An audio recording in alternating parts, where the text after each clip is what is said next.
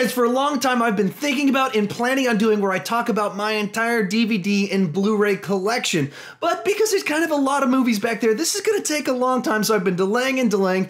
But the day has finally come where I'm going to talk through the entire thing. Now, before I get started, I want to kind of preface this with three things. First off, I started collecting movies and DVDs and stuff back in the 90s, and so I had a lot of VHS tapes because they'd sell them for like $1 a piece back when they were transitioning over to DVD, in which case I've got hundreds of VHS tapes tucked away in boxes somewhere. Second thing to keep in mind, just short of 10 years ago, I got robbed and I had about 200 DVDs stolen from me, so this would be even larger if not for that event taking place. Third thing is that people have borrowed a lot of movies from me and not returned them, and I've lost a lot of movies. So you'll notice as I go through this video, there's no Rocky movies listed in here. I own all the Rocky movies. I actually own multiple copies of all the Rocky movies, but there's none of them in these stacks back here behind me because they've gone missing somewhere at some point in time. All right, without further delay, I'm about to get started with all of this. I don't actually know how many movies are back here, so one of you guys are really obsessive compulsive. Try and count the movies as I'm going through them. Tell me at the end how many movies I actually go through in this video. My guess, 287. Now, without further delay, let's get started. First up, 13 going on 30. I think it's a delightful little movie. I like Jennifer Garner, Mark Ruffalo. Andy Serkis is in there as just a human character. It's just a fun take on a 13-year-old turning 30, kind of the modern, not modern anymore because it's 15 years old, but an updated take on Big with a girl character. It's just a lot of fun, pleasant, charming. Everything about it I kind of like. I don't really have anything negative to say about it. And every time I rewatch it, I'm like, I need to rewatch this a lot more often. However, 27 Dresses, Katherine Heigl romantic comedy that, I think I've kind of seen it. Katherine Heigl's pretty unpleasant, not particularly charming. She's not one of the Jennifer Garners of the world, so I frequently walk in with my wife watching it and don't pay attention. It's got James, was it Masters in it? Masters, the guy that's always the other guy and stuff, so he's in it, so he's kind of nice. I kind of like him. But as for Katherine Heigl, not so much. Next up, 500 Days of Summer, a real fun, neat little take on breakups and relationships and how they kind of affect you. I really enjoyed it, and it's kind of the right movie at the right. It's a type of movie that captures a certain feeling and emotion and kind of a certain vibe of the dating culture at a specific point in time. It's just kind of those movies that resonates with a lot of people. I really enjoyed it, and because of this movie and because of the chemistry between Andrew Garfield and Emma Stone in the Amazing Spider-Man movies, I want this guy to go and make a movie with those two as a romantic comedy, them at the 30s, different phase of life, different phases, singleness and things like that. I think that would be like a nice spiritual cousin to this one because they had such great chemistry, though the movie they were in movies they were in together weren't so great. Next up, About a Boy.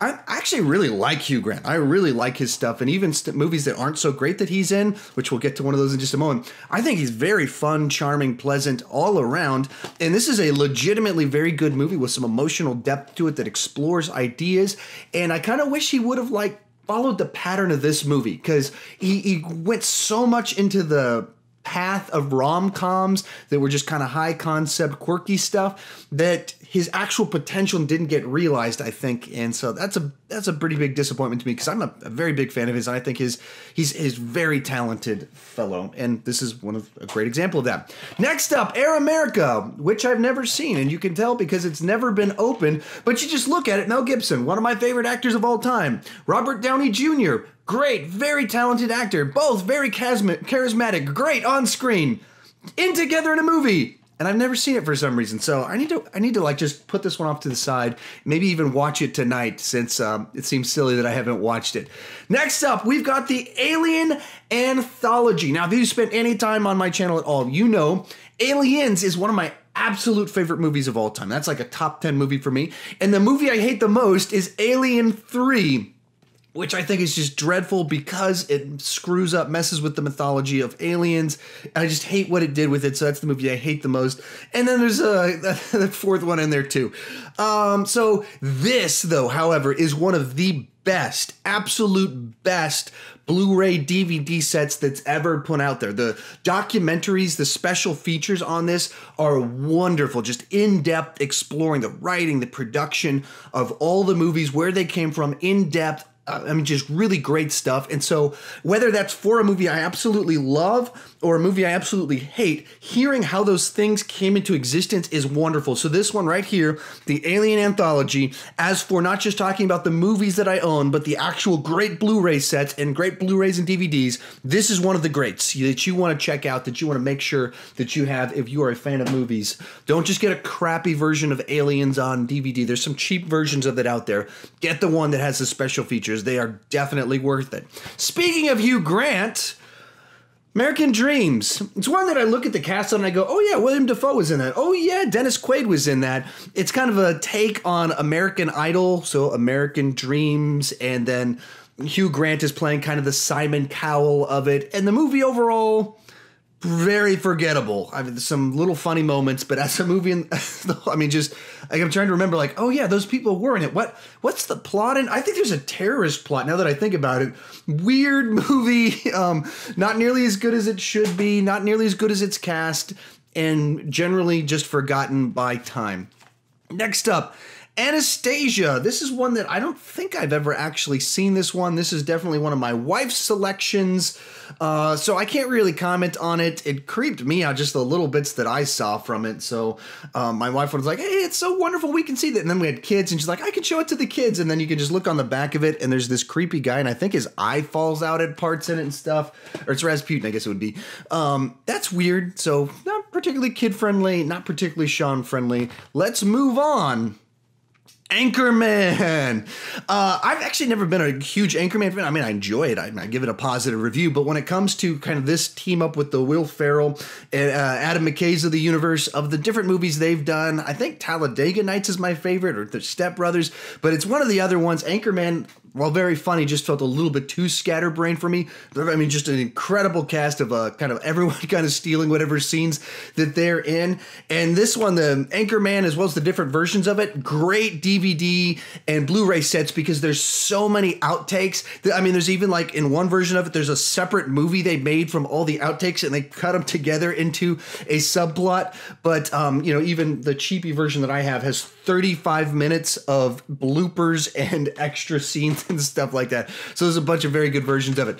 Next up, we have got Armageddon. I said it in my ranking of the Michael Bay movies. This is actually my favorite Michael Bay movie. I'm not a big fan of even the first Transformers movies. That's somewhere where that comes from. But of his movies, this, I mean, I saw it when I was in high school. I thought it was a ton of fun back then. It's dumb, of course. I mean, inherently the plot's stupid. But I mean, it's just got a great cast of people. Some of them, like, right as they're up and coming. So before they kind of had this big established persona, they're in this movie. It was like the first time seeing some of these people. Ben Affleck, I'd seen him just small little things and other things. This may be the first one I saw him as the big star guy. So a bunch of different people like that, just at the right moment in time. And just a big, dumb blockbuster movie. Michael Bay at his best right there. And yeah, this is a terrible Blu-ray version that has no special features. Even though, like, there's one that has a commentary track where Ben Affleck trashes the movie. There's one that's the director's cut, and I've of course got the crappy one, so shame on me. Next up, Atlantis. I've never seen this, so I have nothing to say about it. It exists. It's from Walt Disney, and this has a commentary track on it. There you go. That's all you get since I haven't seen it. Next up, we've got 2 Avengers movies. So, if you've been on my channel, you know I've ranked the MCU movies quite a bit. I think both these movies are very good, very entertaining. The first one is quite a bit better than the second one, but the second one's still a very good, enjoyable movie. Just, it felt a little bit too much like Kevin Feige had a few too many mandates for what needed to be in there. So a little bit too cluttered for my taste, but still very enjoyable film. The cast is still great. There's still some very memorable jokes, action sequences. All the things that made the first one great are in there, just not as tightly constructed. But as is the case with all the Marvel ones, they've got a bunch of great special features on there. They don't skimp, and they don't tend to do that double dipping where they release like the crappy version, then the better version, and the extended cut version. So I appreciate that about Marvel, that they've never played those games. Next up, we've got the original Bad Boys, and it's unopened. This would be one of those ones that I've had stolen from me in the past, so I own a second copy of it.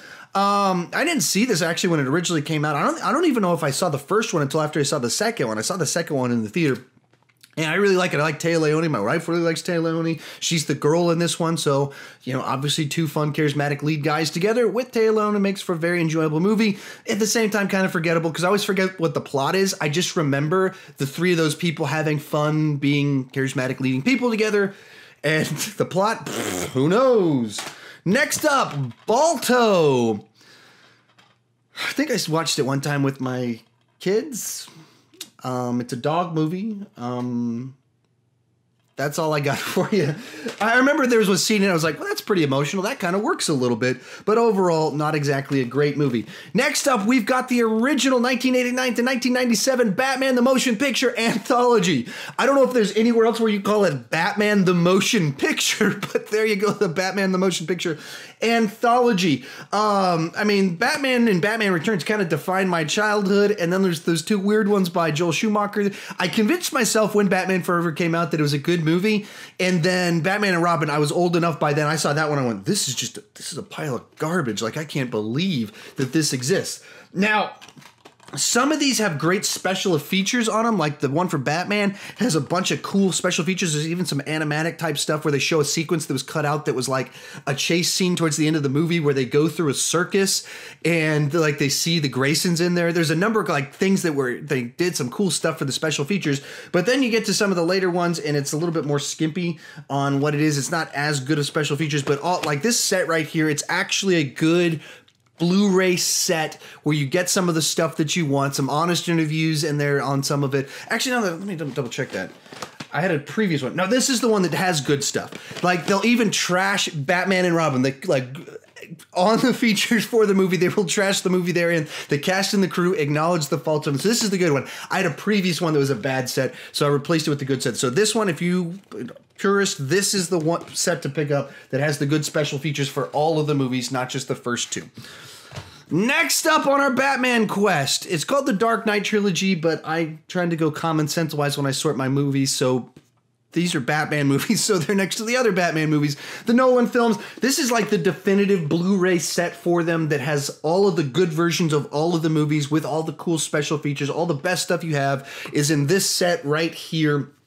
So I actually had some of the movies already, but this is in a nice, cool set that even has booklets and nice, pretty, everything, concise. So double dipped on some of that stuff. So actually in my garage, I have extra copies of this movie. So if you know me in real life and want a free copy of this, I can probably give you, not this, of some of the other movies in this, I can probably get it to you. But anyway, obviously great movies. I like all three of them.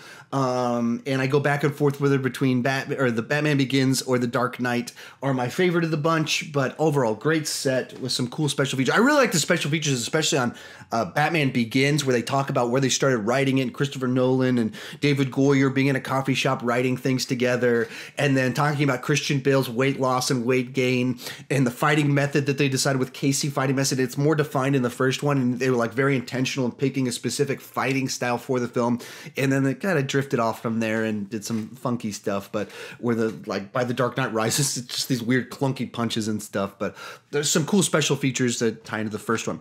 Next up, Batman v Superman Dawn of Justice Ultimate Edition. I didn't hate Batman vs Superman, even in the theatrical version. It was disappointing. There's some obvious problems in it, but it delivers really big on some great stuff. Just some of the hate for it just seems so exaggerated from me.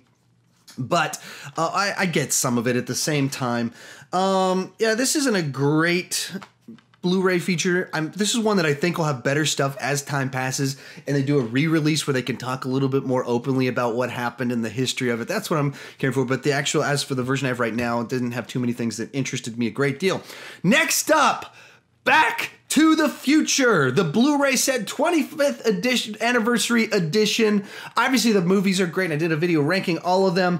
But what's great about these ones is there's some amazing, amazing, amazing set of special features for Back to the Future where they just kind of go through the history of it. The footage talking about how they had cast Eric Stoltz and had to replace him. There's a bunch of deleted scenes for the second one. Just a ton of stuff where because they've done so many, because the movies were such a big hit, they've had great special special features throughout the years. And so they'll include some of the different interviews from the 80s, the 90s, and then currently new ones from the people, retrospectives. This is a great Blu-ray set. If you're a fan of this, I'm sure you already own this. It's frequently on sale for even a pretty good price at Best Buy. But this is another great set right here. Next up, B-Movie. Stars Jerry Seinfeld. And I've never seen it, and I don't even know why we own it. I don't even know where it came from. My kids have never seen this. We've never thrown this one in, so I own it right there. Sweet. Next up, Best of the Best 1 and 2. I love these movies. Now, granted, this is actually one of the strangest film series in history because the first one is like a sports team movie about them going to the national karate competition, though it's actually taekwondo, and like it has some Rocky vibes, but it's very much a sports movie where they're trying to beat the Koreans. So obviously it's not karate. And then the second one is and this is PG-13. The second one is a violent rated R revenge movie where bones are being snapped, bones are popping out. There's a character that gets blown away by a shotgun and fingers are flying off. It's so then kind of a weird set of movies, but then it goes on. There's a third and fourth one in the series that are just action movies, basically like gunfights and stuff like that. So it goes from team sports movie to violent revenge martial arts film to just action movies that went straight to video. But the actual cast on these ones makes some of it kind of interesting because you got Eric Roberts, Julia Roberts' brother, and Emma Roberts' dad. Then you've got James Earl Jones as the coach of the team. It's kind of like, why are these people in this movie? So it's an amazing piece of history. Next up, we've got Bewitched. I think I watched it for the first time like a year ago. It's a lot more charming than I thought it would be. Just sometimes I get annoyed and decide not to like things for no reason. That's just my personality. I actually watched it. Not too bad. Enjoyable enough, forgettable enough, kind of all those different enough type words. But there it is. I own it. Next up, here's where we start getting to the good stuff. Beverly Hills Chihuahua 3. So, I mean, maybe I was a little bit confused by the plot of this one when I watched it for the first time with my daughter a couple weeks ago because it's the third one. I didn't know where all these characters came from. But apparently there's 3 of these. When you've got a 3-year-old daughter, any movie with dogs in it like this, it's an easy win. She loved that movie, and it's as awful as you think it would be. Next up, we've got Big, of course, a classic Tom Hanks film. Tons of fun. Kind of one of those at that point in time where he was just establishing himself as kind of the legend that is Tom Hanks. He had Splash before this. He'd done the TV show Bosom Buddies before this. And then you just have mega hits like Big that just kind of, he's here to stay. He is an A-lister, and he's going to be there for a very, very long time. And when you rewatch it, it's just so fun. It's so charming, and there are plenty of very good DVD and Blu-ray editions of it that have cool special features, like this one that's an extended edition that has, I mean, like all kinds of 2 discs. Well, it's DVD, so it's 2 discs because you can't put very much on a DVD, but a bunch of cool, fun stuff on there. Next one, Big Daddy. So one of these Adam Sandler movies at that point in time where his career started to like explode and he was getting super duper duper popular when I was in high school. So he started out kind of with the Happy Gilmore's, Billy Madison's, which are only kind of modest hits. And then Wedding Singer came out and kind of like sprung him up to like people liked him on a different level. And then The Waterboy and Big Daddy came out and they made just crazy bukus of money. So this one has all sorts of nostalgia to my childhood. It's not my favorite of his movies, but it's certainly a fun one that I have all sorts of nostalgic memories for.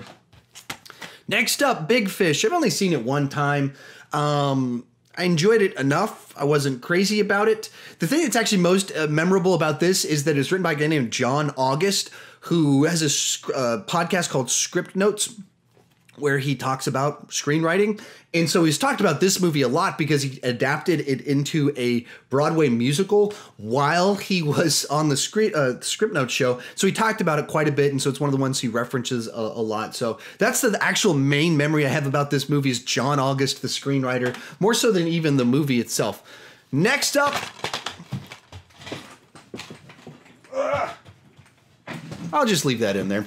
Next up, we've got Bill and Ted's Excellent Adventure and Bill and Ted's Bogus Journey. So some are more of those kind of definitive movies of my childhood that I kind of remember going to go see in the theater. So, like, this one's was some of my earliest childhood memories of going to the theaters is this one. I think we saw it in the theaters. I could even be making that up. That's how early in life it was for me. But one of those movies I've watched my whole life. Then the second one came out and a little bit too freaky and weird, strange direction to go with it. One that I've probably grown to appreciate more as I've gotten older than I did as a child. But the first one, just very enjoyable at the time. And then when I've rewatched it, I've been like, this is actually holds up really well and is funnier than I actually remembered it being, largely because there's so many jokes I didn't get as a child, whether the history jokes, the sex jokes, all sorts of things about it that when you see it and you're like 8 years old, you're like, doo, doo, doo, and then you're like, oh, now I get what the joke is. So really enjoy the first one. I probably need to rewatch the second one to see how much it holds up for me. My sister borrowed these recently, actually showed them, I think both of them to her kids, maybe just the first one, and they're 12 years old now. And so we're starting to have a generational thing with the Bill and Ted movies. Next up, Blade 1 and Blade Trinity. No need for that Guillermo del Toro crap. No, actually, I actually probably like the movies in order that they were released. I'm watching this on the screen, so I'm getting confused as which hand is in what. But the first one is definitely my favorite of the bunch, just establishing the world-to-world building of it. Then the second one's probably the most fun of the bunch. And just some of the visuals of it, Guillermo's really cool, but just as the story didn't resonate with me quite as much, and some of the visuals don't hold up. They went a little bit too far with the CGI stuff that they went with it.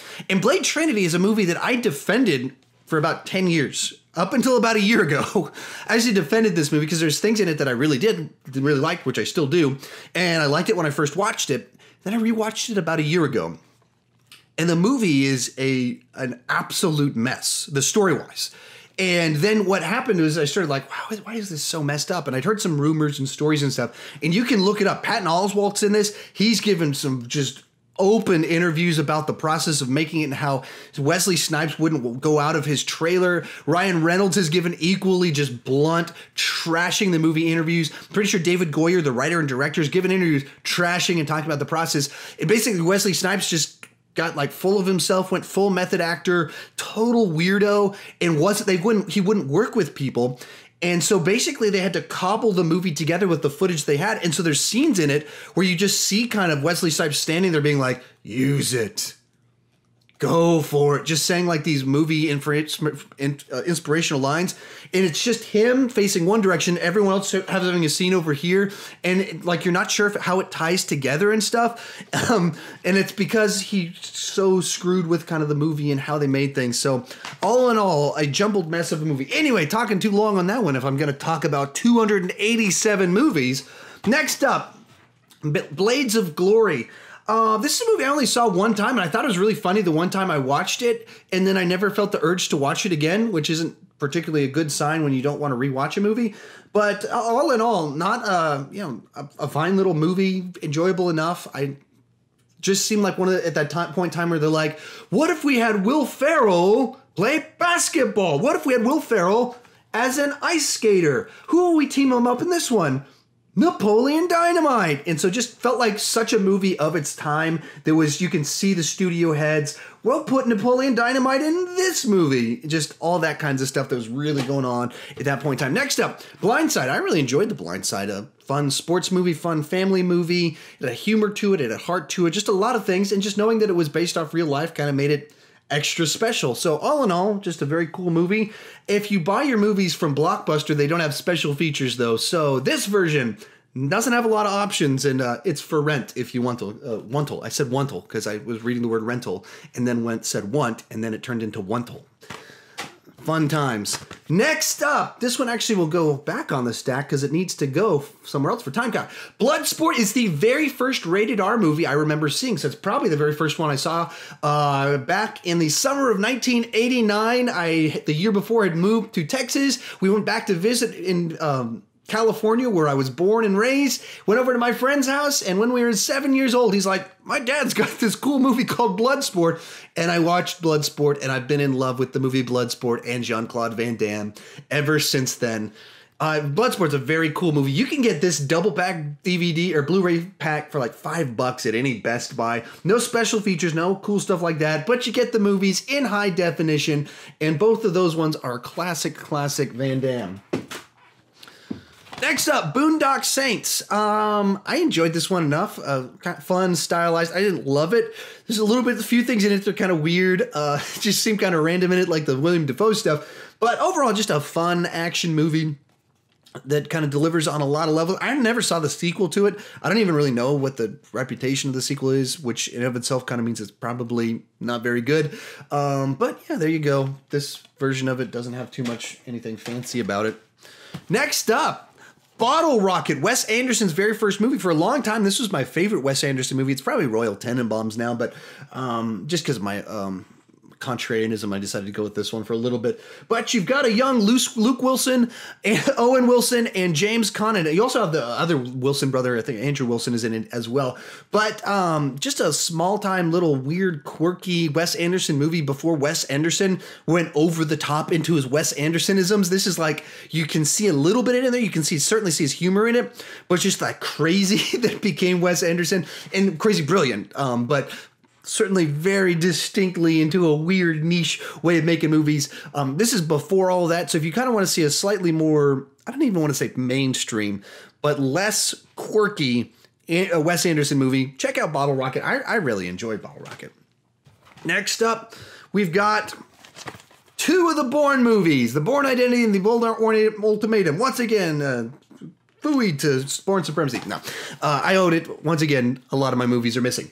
But this is a great trilogy of movies. The first one's actually my favorite. I love what Doug Liman's style to it. I love the relationship with the girl and all of those kind of elements to it. I thought this one just was a little bit tighter, whereas the second and third ones just kind of blended together a little bit to me. Not necessarily even a bad way, but if I'm trying to pick a distinct favorite of the bunch, I would go with this one. All of them just have some pretty nice special features talking about the fighting style, kind of giving some reasoning for the cut foo stuff that they do and the shaky cam in the later ones. But very solid movies. They've got plenty of good DVD and Blu-ray releases for them. I only have the DVDs because I bought them a long time ago. And as you'll notice as a pattern, as I'm sure you've noticed, I buy a lot of them at Blockbuster. And not normally when they're that much previously used, when they were cheaper than that. That's how I got most of my movies. Next up, one of my favorites of all time, Braveheart. Great movie. It's like 3 hours long. It feels like it's 3 hours long, but it's a good, hearty, not fun, I was about to say fun 3 hours. It is not particularly fun most of the time, but it's very powerful, very solid, all around, just a well-crafted script, great performances, amazing battle sequences that all around huge. Well, it came out when I was in middle school, so also kind of one of the definitive like rated R movies when my mom was first like, you can go see this rated R movie where people get cut to pieces. Thanks, Mom. That's a great idea. And so I've loved it ever since. I love my violent movies. Next up, Bruce Almighty. This is the first movie where I saw Steve Carell in it. And so I'd never seen him on The Daily Show. I don't remember where this one came in reference to Anchorman, but him as this newsman that talks real crazy fast, going blah, blah, blah, blah, doing that stuff. That's where I was like, whoever, this guy's really funny. And then there was like 5-year gap until I saw him on The Office. Actually, it was like only like 3 or 4 years. You perceive time funny when you're young. But then he became, one of my favorite actors that I thoroughly enjoy.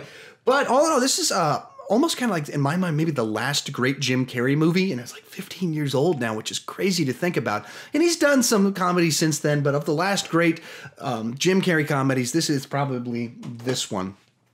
Next up, we've got Casino Royale. I think I've said it many times before, but this is my favorite of the James Bond movies. So naturally, it's my favorite of the Daniel Craig James Bond movies. But yeah, I just think on so many levels it works as a love story, as an action movie, as a card-playing movie. I think Chef Le Chiffre is the best of the Bond villains. Just so memorable while not being physically intimidating, not being traditionally scary, but just Matt Mikkelsen's performance and creepiness to him and all the little details just make for a very solid movie. I bought this one used at a bookstore, so it's not a very good version of the Blu-ray. Next up, Catch and Release with Jennifer Garner. Yeah, it's forgettable. I don't really remember too much of anything about it except, oh yeah, that dramedy with Jennifer Garner and Kevin Smith as an actor. Oh yeah, and Timothy Olyphant's in it. I forgot that too, and my finger was over his face. That tells you how memorable this movie is. I think my wife likes it a good bit, but I don't pay much of attention to its existence at all. Next up, Catch Me If You Can. I love this movie.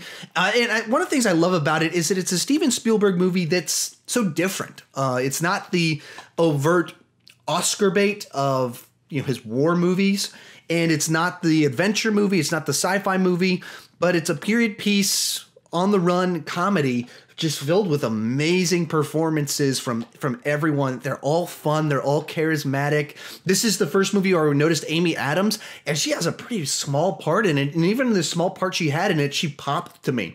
Like I was like, I don't know who that is, but she seems very likable and charming. Next up, the Chipmunk movie. I'd never seen this before, and then it appeared at our house some way. It is Alvin's Diamond Edition, and it has like a music video as the special feature. That's the Alvin's Diamond Edition. That's incredible. Movie itself, not incredible, but my 3-year-old daughter enjoys it. So if you have the taste of a 3-year-old, this might be the movie for you. Next up, Clue. I love this movie. I grew up watching this movie. It used to come on TV on like Saturday afternoons all the time.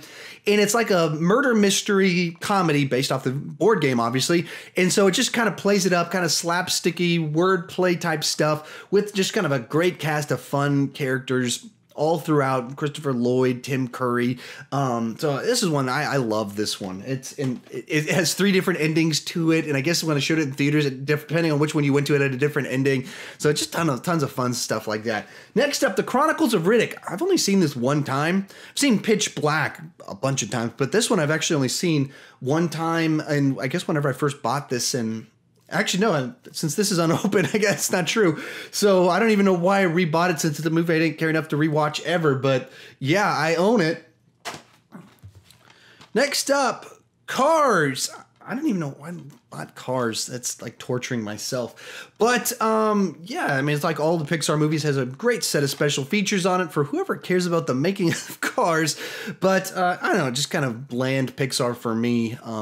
My kids love it, so I guess it's the target audience, so I shouldn't pick on it too much that a movie not designed for me doesn't appeal to me, and it appeals absolutely to its target audience. So I've seen this one out of order many times coming home, and my kids are watching it, and our disc is scratched, so it also skips around when you watch it, so that makes for an interesting viewing experience.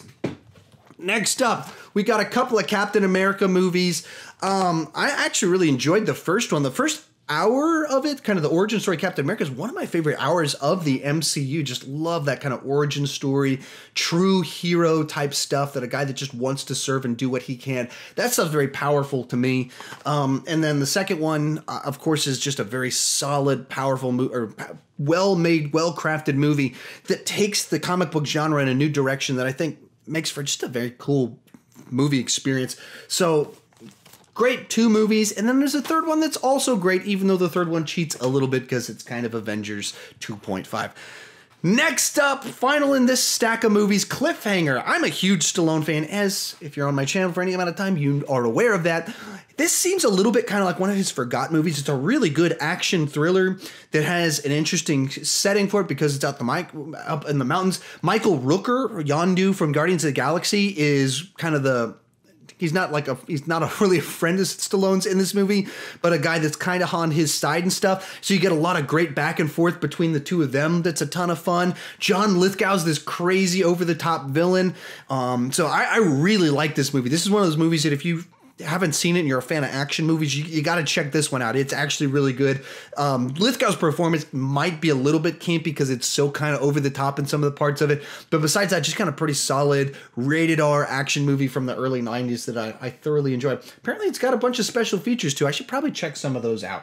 All right, we're moving on to my second stack. It took me almost 40 minutes to get through the first stack, and there's 8 stacks, so I think I'm going to pick up the pace a little bit on this one. Next up, we've got Cinderella Man. This is actually a movie that my wife told me about. I hadn't seen it before we got married. She owned it. It got stolen, so we had to buy a new copy. Clearly, we don't watch it very often. Very good, solid boxing drama that I've only watched, I think, one time because my wife loves it. Next up, Clear and Present Danger. This is my favorite of the Jack Ryan movies. I saw it in the theaters, loved it back then, and I've loved it every time I've rewatched. Just a cool political action thriller with a lead man that's not really the action man, but he's willing to step into it. And then you got William Dafoe as the action man. Very cool movie. I really like this one. If you haven't seen this one, you got to check out Clear and Present Danger. Next up, Click. I actually think this is the last Adam Sandler movie that I've seen. I like this one, and then he just started getting cuckoo after this. I think he did he do Last of the Zohan after this one. Maybe I've seen one more, and that one I'm done with Adam Sandler. But yeah, fun enough. A little bit too sentimental, but all in all, an enjoyable enough movie. Next up, Commando! I love this movie. I saw it for the first time, I believe, in the 5th grade at a sleepover at a friend's house. It's like, this movie's stupid. Oh, I love it. Let's rewatch it. Let's keep watching it all night long. But just one of the best, just dumb, fun movies that knows how dumb it is, and it embraces the dumb to its fullest. And who better to do that? Who can have more fun with stupid, cheesy one-liners, picking guys up with one arm than Arnold Schwarzenegger? And just it's like a perfect version of the movie that it's trying to be, even in its cheesiness, the wackiness, the bad costumes, all sorts, all of it. Such a wonderful, wonderful little movie. Similarly, Con Air, another movie I love. I saw this one in the theater. I think this is actually my favorite of the Nick Cage action renaissance, where he did The Rock, Con Air, and Face Off all in this very short period of time right after winning an Oscar. That's what he followed an Oscar up with. I think this might be my favorite of the bunch. I did a review of it on my channel to give my full thoughts on it, but there's different versions of the DVD and Blu-ray of it. Be sure to get one of the good ones. This is even the extended edition. You'd think it would be one of the good ones. It's not. It's just got a couple extra scenes in it, but it doesn't have a lot of cool special features. Next up, the Conan, The Complete Quest, both of the Arnold Schwarzenegger Conan movies. Why is he holding the sword right there? I don't know if that's a normal thing that you're supposed to do, but that's what he's doing in the picture. But the first one's pretty great. I mean, it's very hard or gritty, all sorts of rated R content in it, but barbaric in its nature. And then the second one was rated PG, as before the PG-13 rating, so it would be PG-13 by today's standards, but like a very watered down and not nearly as good in the second one. But the first one's pretty cool, and you can kind of understand where Arnold Schwarzenegger kind of became this icon out of it, just because it's so bombastic and crazy. But you got to see the first one, at least at some point in time in your life. Next up, Crazy Stupid Love. I've actually only seen this one time, and I've been meaning to rewatch it basically since I watched it the first time. From my memory, I really loved it. And it's based entirely around, you just go through the cast of this movie, and they're all people that I think are incredibly charming and fun to see on screen, except Julianne Moore. And I don't have a problem with Julianne Moore. She's just not in the same category as all the other leads in it that I think are very, very charming. And so you put all of them together in a movie where it's kind of romantic stories for all of them, and you naturally have a very fun, charming movie that I need to rewatch more and check out so I can look at those abs right there. Next up, not one, but 2 copies of Ben Affleck's Daredevil, and I'm pretty sure I had 2 more copies of it that got stolen back in that robbery I told you about earlier in this video. Anyway, I've never really fully understood the hate for this movie. I get some of the criticism. I understand why people don't think it's a good movie, but the actual absolutely trashing it always seemed a little bit exaggerated. And I think some of it's a little bit of revisionist history in that the comic book genre has developed a lot since these movies came out, and the figuring out the tone and how to handle some of this stuff. This movie, they were figuring it out, and some of that they did well, and some of it they did pretty poorly. Having a guy with a bullseye on his head is stupid. Having 2 people fight on a playground and flipping all around is pretty stupid. But there's things in it that aren't so bad. I've never had any big issues with Ben Affleck. I very much, as I mentioned earlier, like Jennifer Garner. So it kind of, when she was in good shape from Alias and all that, it is a comic book character that beats people up. I'm on board with that. And the extended edition is actually quite a bit better than the original. There's both like 20-minute subplots of Matt Murdock as a detective in it, but also they changed some details in it, but like between them where they sleep together, where in the director's cut, he hears a crime and doesn't pursue her. He chooses to be the crime fighter, not the lover. And so there's actual significant differences to it. So if you're going to check this one out, definitely get the director's cut of it. It's much better than the theatrical cut, but I think both are a little bit underrated. Next up, Dawn of the Dead. I always really liked this movie. Just a very solid update on the zombie genre, and obviously it's a remake of the original, and it's true to much of the original while having a modern flavor to it and changing things where applicable. And so I really like both versions of Dawn of the Dead. I used to own the original. It's one of the ones that did get stolen. But this one, a very solid version of it. And it's kind of fun because it's one of those movies that, like Ty Burrell from Modern Family and all kinds of stuff. He's in this 5 years before it became kind of a household name that people know who he is. So it's kind of fun to see him in a different type of role in a zombie movie. But I've always been on the Zack Snyder train. I don't necessarily like all of his movies, and I haven't seen Sucker Punch, some of the ones that people hate. But, you know, his style and stuff, I don't hold any of that against him. I just think that sometimes he's done... I don't know that like a complex comic book movie with intricate plot stuff is the best use of his skills. With simplified stuff, I think he's great at it. Fits in perfectly. Next up, the Die Hard collection. This is actually the complete Die Hard collection with Die Hard 1 through 4, not that fifth one that doesn't exist. Unfortunately, it does exist. But I like all four of these movies. Even Live Free or Die Hard, I don't actually have any significant issues with it. It feels weird as a Die Hard movie, but it's just as an action movie. I think it's fun enough, enjoyable enough. I don't have any major criticisms of it. A little bit too over the top compared to maybe the original. But all in all, Die Hard might be my favorite action movie of all time. Certainly, I'd give it a 10 out of 10. And then Die Hard with a Vengeance is one of the great action sequels of all time and a great action movie in and of itself. So this is a great set that gets played in my home all of the time. Now, the problem with this set, though, is that it doesn't have the special features for the movies. And there's some versions of Die Hard that have a huge, great set of special features. So this is choosing to have all the movies in one container. But if you want the special features, the good stuff, you got to get the, I think it's like the 25th anniversary edition of Die Hard. Next up, Dirty Dancing. Clearly, we watch it all the time. I think I've only seen Dirty Dancing one time. And so maybe I need to rewatch it since it's kind of a classic and ties back into Crazy Stupid Love. So maybe I have a double feature of Dirty Dancing and Crazy Stupid Love. But yeah, apparently there's a lot of special features on this movie that I haven't opened or watched. I think it's been on streaming is kind of why. My wife watches it from time to time, but not me. Next up, Dumbo. I haven't watched it in 25 years, so I don't really have thoughts on it. But it's Dumbo, and it's a classic, and I remember it being pretty dark at times, and it's getting remade. That's cool. I don't have thoughts on it. Edge of Darkness.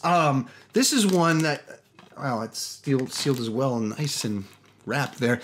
Edge of Darkness is a kind of forgotten movie from Mel Gibson as well as Martin Campbell. So it's Martin Campbell who did GoldenEye, Casino Royale. He did The Mask of Zorro. So he's done some really good stuff. He also did Green Lantern after this one. So he's kind of like in director prison right now.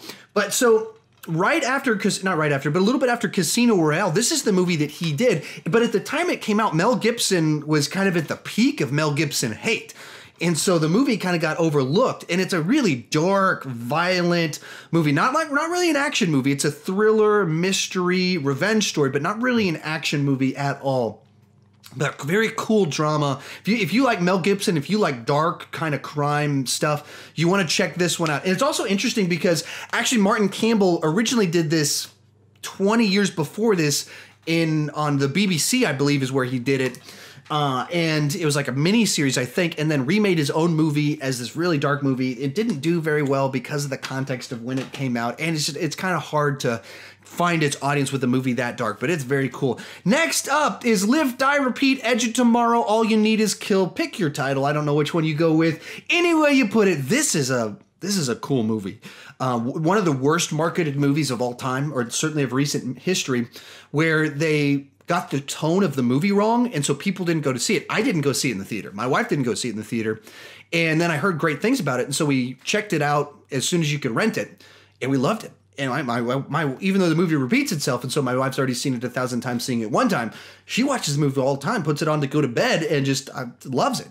It's a huge, fun sci-fi movie. I love Doug Liman. He's like one of these guys that I feel like it's underappreciated, because if you think through the sort of stuff that he's done so many fun movies, and some of them are kind of important movies too. So all in all, if you haven't seen this one, you have to see this movie. It's a great one. I don't know what they're going to do with the sequel. Seems like a weird choice.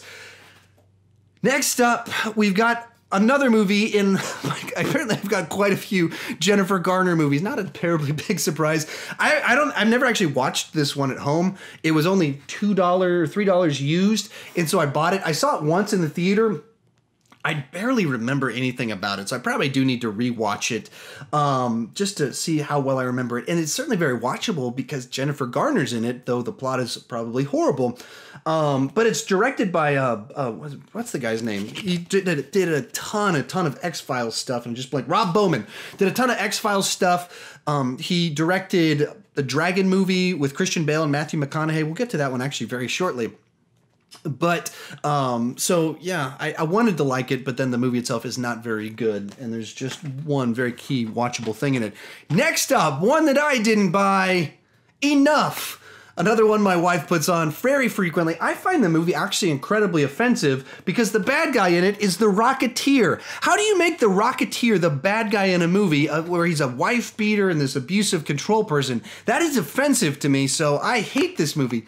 It's a pretty enjoyable little thriller revenge movie. Not really revenge, but payback type movie.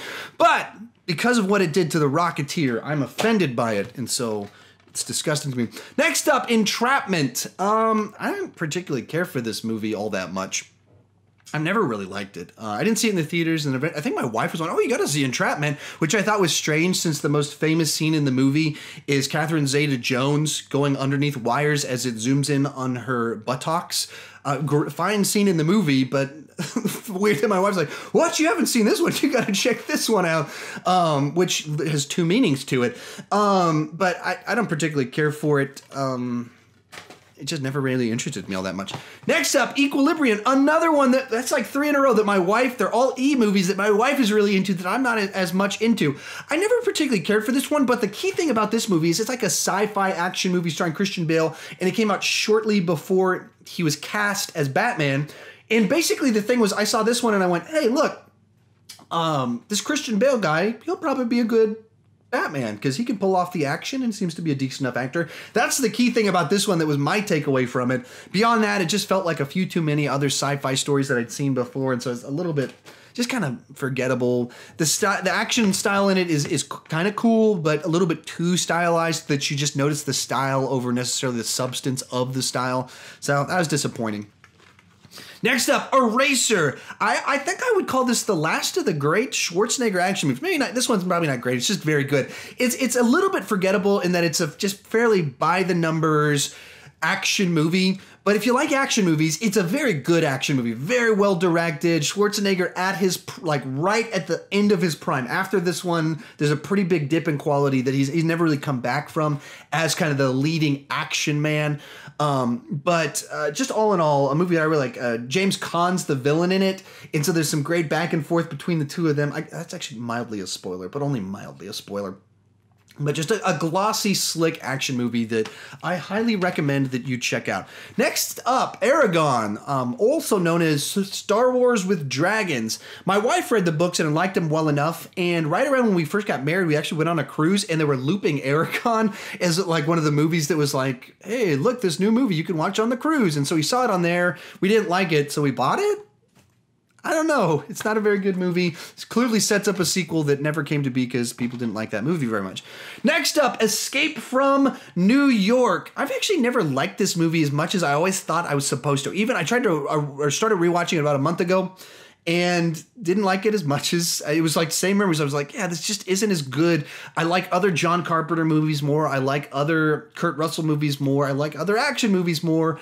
And I haven't even opened this version of it. No good special features, which is disappointing for a movie that, even if I don't like it all that much, it's still iconic. Next up, The Expendables 1 and 2.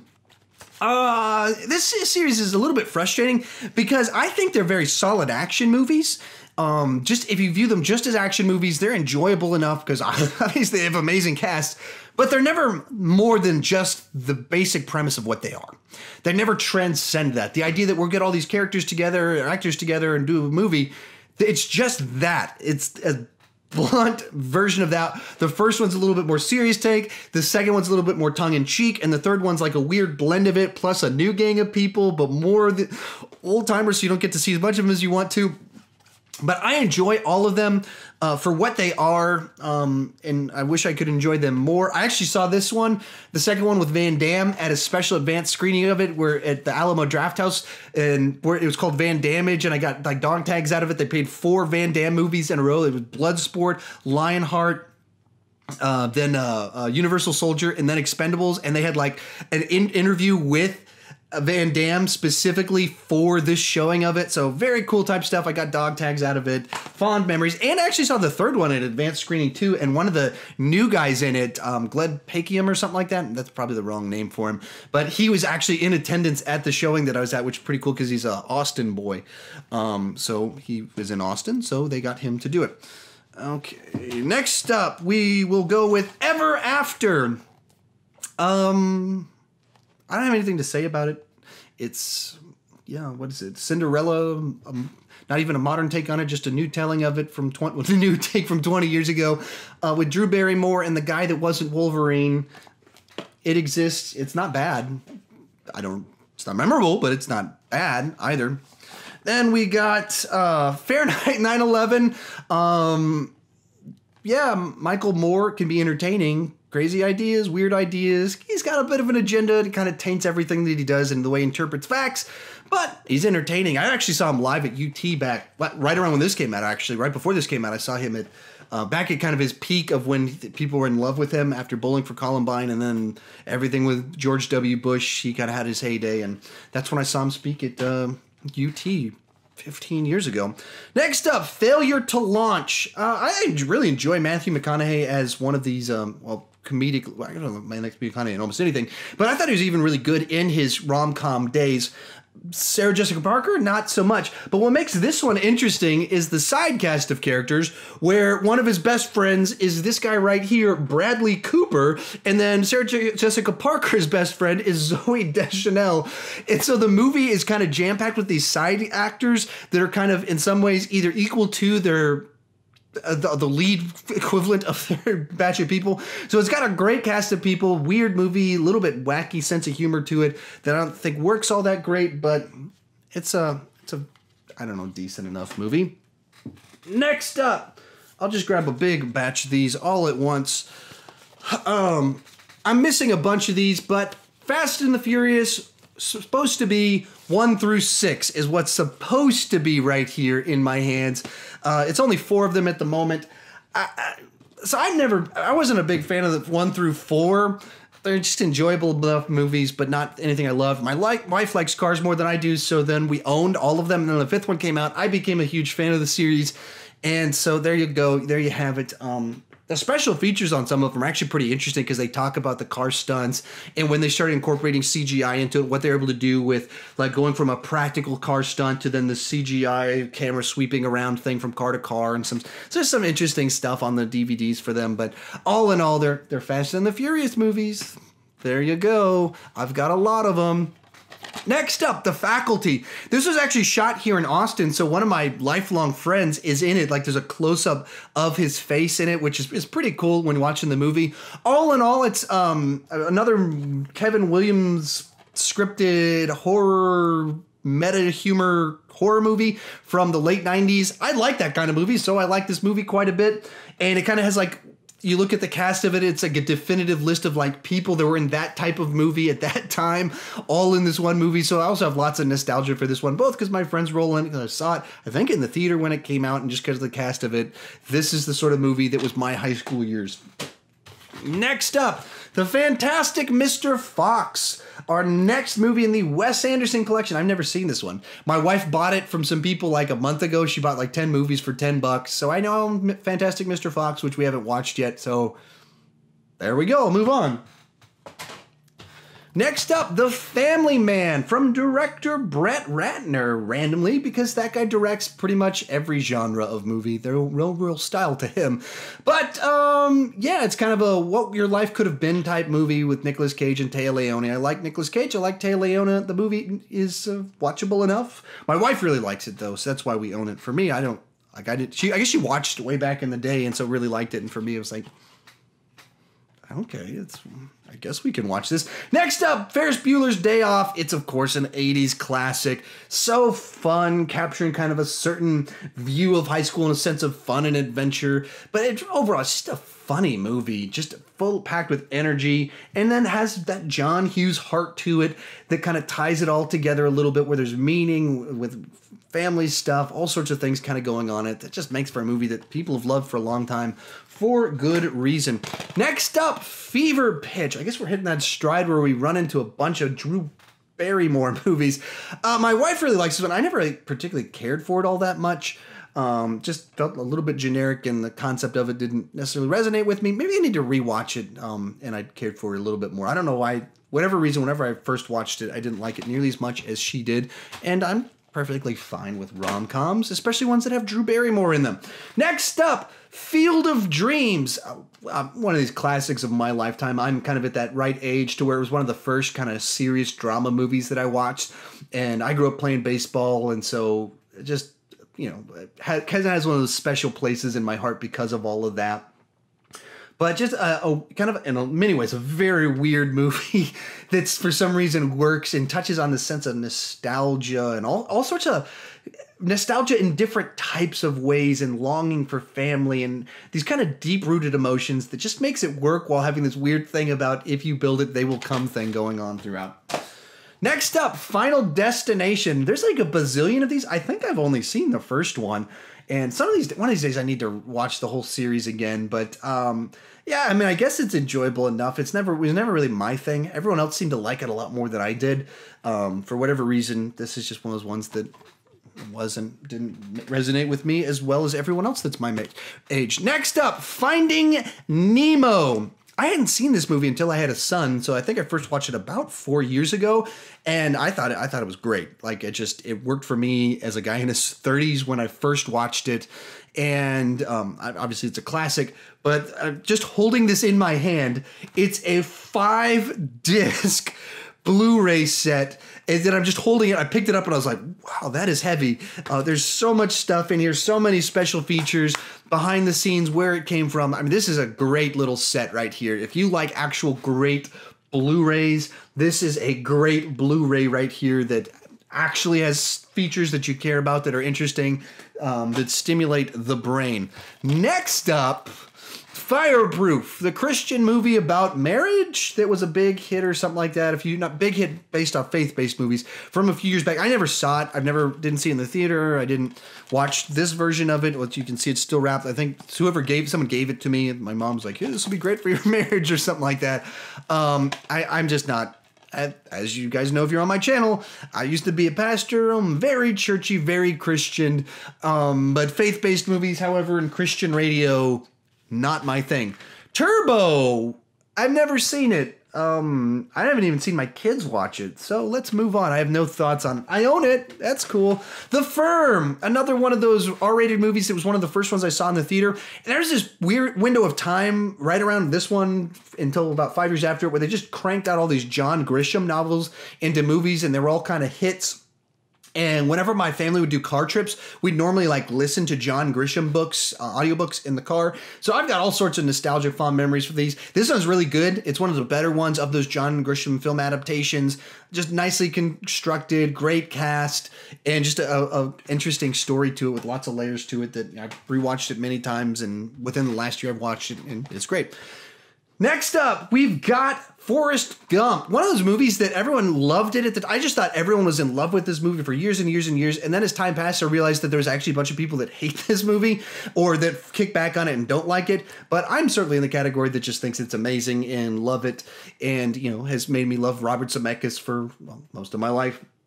And there's another one that has some great special features and very cool stuff. And it's a movie that lends itself nicely to some behind the scenes. Like, how'd they do the special effects? How did they blend this real footage into this? How did they... so it gets pretty interesting at times. Next up, Forgetting Sarah Marshall. I've seen it a couple times. I don't even know. I guess it was cheap whenever got it from Blockbuster. I was like, I'm in the mood for a rated R comedy. It's just kind of one of those movies that kind of exists to me. That's amusing enough when I watch it that I think to myself, hey, I think I'm really going to like this. And every time I watch it, I go, Okay, that happened. Don't like it nearly as much as I want to, but I own it. However, on a different category, For Christmas is a movie that tons of people trash with this Reese Witherspoon in it that I really enjoy. I don't really understand the backlash that people hate this movie. It just has a great cast and it gives them settings to be funny. And so it's just enjoyable. They go from place to place to place, so it moves quickly. So my wife and I have thoroughly enjoyed it every Christmas, and so I didn't fully understand when I hear people talking about how terrible it is. And like I don't know what they were expecting or why they have that feeling towards it, but I enjoy it enough. Next up, Frequency. This is one my wife really likes as well. That I didn't watch when it first came out, and so she owned it. Now we own it, and it's a movie that every time I watch it, I go, "Hey, this is pretty good. This is a kind of a cool movie about a son talking to his dad in the past and working on time travel type elements, a bunch of cool stuff that's kind of interesting. He made it into a TV show last year, but I also at the same time, I never think to myself, I really want to watch Frequency. But there it is, and now there's a TV show out of it. I think it only got one season, but it exists. Next up, Friday Night Lights. Now, this is a weird one for me because Friday Night Lights, the TV show, is kind of just legendary amongst... I worked with high schoolers for 10 years, and during that 10 years... Friday Night Lights, the TV show came out. It takes place in Texas, small town football. I'm in Texas in a town that's centered largely around football. So people love Friday Night Lights. This is the movie, and they never talk about the movie, which is interesting because the movie's from the same director. Peter Berg, the guy that did the movie, also did the TV show. There's even some of the cast that transfers between the two of them. But they never talk about the movie. They obsess about the TV show all of the time. So I've actually watched this one time. This is an unowned copy. I need to rewatch it and see if, my feelings on it change. Next up, one of the great thrillers of all time and one of the most forgettable thrillers of all time. The Fugitive is, I just love The Fugitive. One of my favorite movies of all time. One of probably the best definitive performance from Tommy Lee Jones. But then you get the second one that's just... It's too much of a rehash, and what made Tommy Lee Jones's character great is that he was kind of the antagonist that wasn't the antagonist, so switching him to the protagonist of the movie, I just don't know that it worked all that well. But it's an interesting movie because Robert Downey Jr. is in it, has a major role in it, and all sorts of important stuff in it. So it's interesting to see this young Robert Downey Jr. in it. So it's a movie that maybe if it wasn't connected to The Fugitive, history would view it differently. But because The Fugitive is so good, U.S. Marshals just seems like this very strange spin-off sequel to The Fugitive that's out there that I imagine a lot of people don't even realize that's what it is. Next up, Full Contact from Chow Yun-Fat. This is one of Chow Yun-Fat's Hong Kong movies before he transitioned over, and some of them, A Better Tomorrow, The Killer, Hard Boiled, I absolutely love, and so I thought I'd love this one, but it's not a John Woo movie. This is, I believe, Ringo Lam did this one, and so it's the same ballpark of type of movie, but just doesn't have that John Woo vibe to it. So I never liked this one quite as much, but looking at my collection, I think it's the only one I actually own on DVD or Blu-ray right now, which is kind of funny. The one that I don't like is the one that I own, but I think the others were stolen. So thank you, me, for bringing up a painful memory. Next up, Fun with Dick and Jane, the one from the 70s that I've never seen. It's still wrapped. My wife loves the remake of it. I don't know why we don't own that one. It's not in the stack. But loves that one because it has Téa Leoni. I guess it has Jim Carrey, so maybe that's the last great comedy. A lot of people don't like that one. We really liked it. But so we bought this one because it was cheap, and then we've never watched it. Fun times. Next up, Galaxy Quest. I'm a huge Star Trek fan, but you don't have to be a huge Star Trek fan to like this one. This is actually just a really good, funny movie that's really a love letter to Star Trek while sending up some of the fandom, while being in love with the fandom. All in all, a great cast, very funny. It works as just kind of a fun sci-fi type adventure. It works as a comedy. And, when you've got even those are your three leads, and you got Tim Allen, Sigourney Weaver, and Alan Rickman, and that's where your starting point is. But then you go from there, and everyone else is also really good. And it's the type of movie you watch, and you're like, wait, they're in this, they're in this, they're in this. So all in all, very fun, cool movie. Next up, Get Smart. I grew up watching Get Smart, the TV show on Nick at Night. So I was a fan of the material. Then I hadn't watched it for, I don't know, 10, 15 years when this movie came out. We went to go see it kind of on a whim, like, hey, that looks like that might be amusing. And we loved it. And this is actually where I fell in love with Steve Carell. We hadn't watched The Office up to this point in time. This one came out, saw it, and then we started binge watching The Office. And then that's like all we did for the next 2 years of our life. Whenever we had free time, my wife and I just watched The Office after watching this movie. The movie itself is good. It's not great. It's not mind-blowing. I was surprised they didn't do a sequel to it because it seemed like it did good enough to get a sequel. But there you go. Get Smart. Solid movie. It caused me to love a character or actor. Next up, Ghost Rider. I forget this movie exists very frequently. I forget both of them exist all of the time because they're not good. And they're weird and not good. It's just it was very awkward when it came out. I saw it and I was like, the flaming head effects are horrible in this. And I don't even have much to say about it. I think I got this for free from someone about, I don't know, 6 months ago or something like that. I saw it one time in the theater. I never saw the second one. So I don't have much to say about it, but I own it. Last up in this stack will be Happy Gilmore. We actually bought this like 2-3 weeks ago and rewatched it.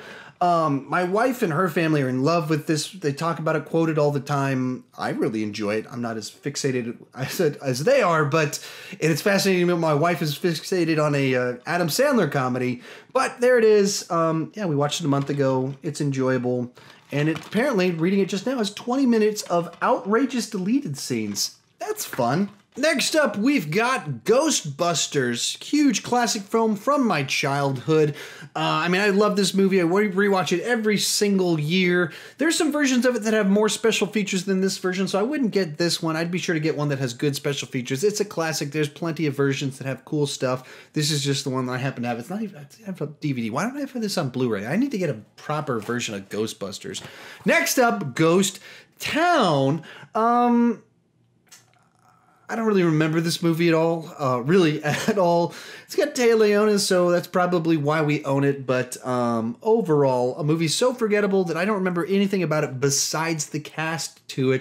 So there you go. I don't have anything really to say about that one. Next one, Romeo and Juliet, a movie that we purchased on accident. And by we purchased on accident, I mean my sister-in-law purchased it on accident, not realizing she didn't have a Blu-ray player. And she's like, here, you guys can have this. And we were like, thank you for this movie we're probably never going to watch. Next up, The Godfather. So, obviously, classic film. One of the greats of all time. So, you've got to own the first one and the second one. So, I own the first one. I don't even think we own... I think this is someone else's copy that they left at our house. So, maybe I shouldn't mention that on here. This, I don't know if this is part of a collection that I don't have all the discs for it or what, but there's like no special features or there's just a commentary track that runs along with it. So that's kind of weird, but I probably need to get a proper Blu-ray edition of The Godfather with special features and learn more about it. Next up, Good Will Hunting, a movie I saw in high school when it first came out in theaters. Great drama that in many ways... because of the layers to it, because of the understanding of people and phases of life and the emotional depth to the circumstances of it, it's a movie that you resonate with at different times, at different phases of life, whether you're the person that kind of has love, but you're a broken person, whether you're a person that has potential and you don't know what to do with it, whether you're the guy that's the Robin Williams that has all kinds of potential but chose family over just being a career type person, and you're thinking through all of that and dealing with colleagues and stuff that look down on you in different ways. There's many different ways to view the movie, but I just love it. It's a great film. And one of those movies that you could always go back to and go, this Ben Affleck guy that's doing Geely, that he's doing Daredevil, that's doing all this stuff that's kind of embarrassing. Remember, this is a guy that's got talent, and then the last 10 years he made a huge comeback, and it was all, the talent was always there. He just made some weird choices at times. Next up, The Great Outdoors. I've actually only seen this one time. I don't even know why we own it, where it came from, but just kind of one of those 80s comedies that didn't necessarily like transcend the decade or become a classic or anything like that. But you go back and it's good, solid entertainment starring some solid leads. And you just notice how every decade has movies like this that you go, oh, wow, Dan Aykroyd and John Candy on a movie together. And this one, I think this one had a little bit more buzz back in the day, but it doesn't feel like that conversation and the chatter about it has continued. I don't hear many people talk about this one all that much, like I feel like they did back in the day. Next up, The Guardian, and we've never opened it. So this is a good little thriller type movie that was actually the first movie my wife and I watched after we got married, with all sorts of hilarious stories surrounding that. But so yeah, I enjoyed it enough. I don't know why we haven't rewatched it and why we own it, but yeah, I don't know why that case is, but it's a solid movie that I find enjoyable enough. That has a very specific memory for a very specific night in my life. Next up, Guardians of the Galaxy. I've said it many times. This is my favorite movie of the MCU. Such a pleasant surprise. I have so many fond memories tied to this movie. And when I went to go see it with some of my interns and things like that. So just all around, just like a huge surprise for how fun it was, how funny it was. Different take on the MCU, all sorts of things. Star-making performances that, made me love it. And it, like all MCU movies, has a great set of special features. And then we got Hancock, a movie that is 60% very good movie, and then 40% what? What were you thinking? So basically, if you haven't seen this one, the first 40% of the movie is the movie you think it's going to be, and it's fun and it's funny. It's not great, it's not amazing, but it's definitely very enjoyable and the sort of thing that the trailers advertised, and kind of what if Will Smith was a superhero that was a jerk. And that's what you get. And then right as it gets to like, you're getting like, oh, we're getting in the groove of things, this gigantic flip everything upside down plot twist. And essentially the movie's bad sequel is the last third of the movie. And it just kind of like tacked onto the movie, and you're like, why did you do this? This is what bad sequels do, that expand the mythology in weird directions and have plot twists that don't fit. Why did you do this? And so this movie is its own bad sequel. It's both the good original and bad sequel all at once. So frustrating. It was so close to being really good. All right, then we'll make a big jump forward right here, and we'll do this big stack of Harry Potter movies. So for me, I've said it many times, I'm not a big Harry Potter fan. That's not my thing, but clearly it's my wife's thing. So I've seen these out of order, mixed matched order, all that kind of fun stuff at different times. They're enjoyable enough. I understand why people, especially people that grew up with them, why they're so huge to them. It's not like, what? I think Voldemort's kind of, I'm a little bit weird as to why people think he's amazing. But the movies, the world building, all that, I totally get it. It's just not my thing. But very cool set of movies that they exist, that they were able to pull that off with such little changing in the casting, that the kid actors worked, and a couple of them have gone on, well, several have gone on to have become very successful adults. Emma Watson, obviously. And then, some of the versions of them have great special features on there too. So that's nice. Next up, another Will Smith movie, Hitch. Pleasant enough, charming enough, but not one I ever really want to rewatch. It's just kind of like, oh yeah, there's a movie called Hitch that it's pleasant. I'd rather watch some other romantic comedy besides this one, but it does exist and it's not bad. Next up, The Holiday, one that many times in my life I've woken up at 3 in the morning and my wife watched it, fell asleep, and then the menu for the movie is just looping, playing the music for it. And it's a really nice little music theme. And then I looked it up and Hans Zimmer did the music for it. It's not like you think The Holiday, what? A rom-com type movie? Why is Hans Zimmer scoring that? But he did, and it's memorable. And it's a rom-com type theme. It's not like big bombastic or the atmospheric type stuff or any of that stuff. It's just like a nice little charming piece of music that's memorable, that I've woken up many times in the middle of the night to my wife forgetting to turn the TV off. Next up, Home Alone 1 and 3. As has happened to be the case several times here, I don't have the second movie in yet another trilogy of films. I don't know, is it a trilogy? Does the third one, is it supposed to be Kevin in the third one? Let me look this up. No, it's a totally different kid. Totally different. I don't even know why they call it Home Alone. That's frustrating. I don't even know if I've seen this one. I think it might have kind of been on in the background before.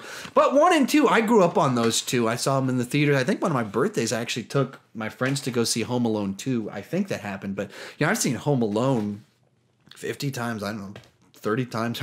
Certainly as many times as the movie. Let's see, what came out in 90?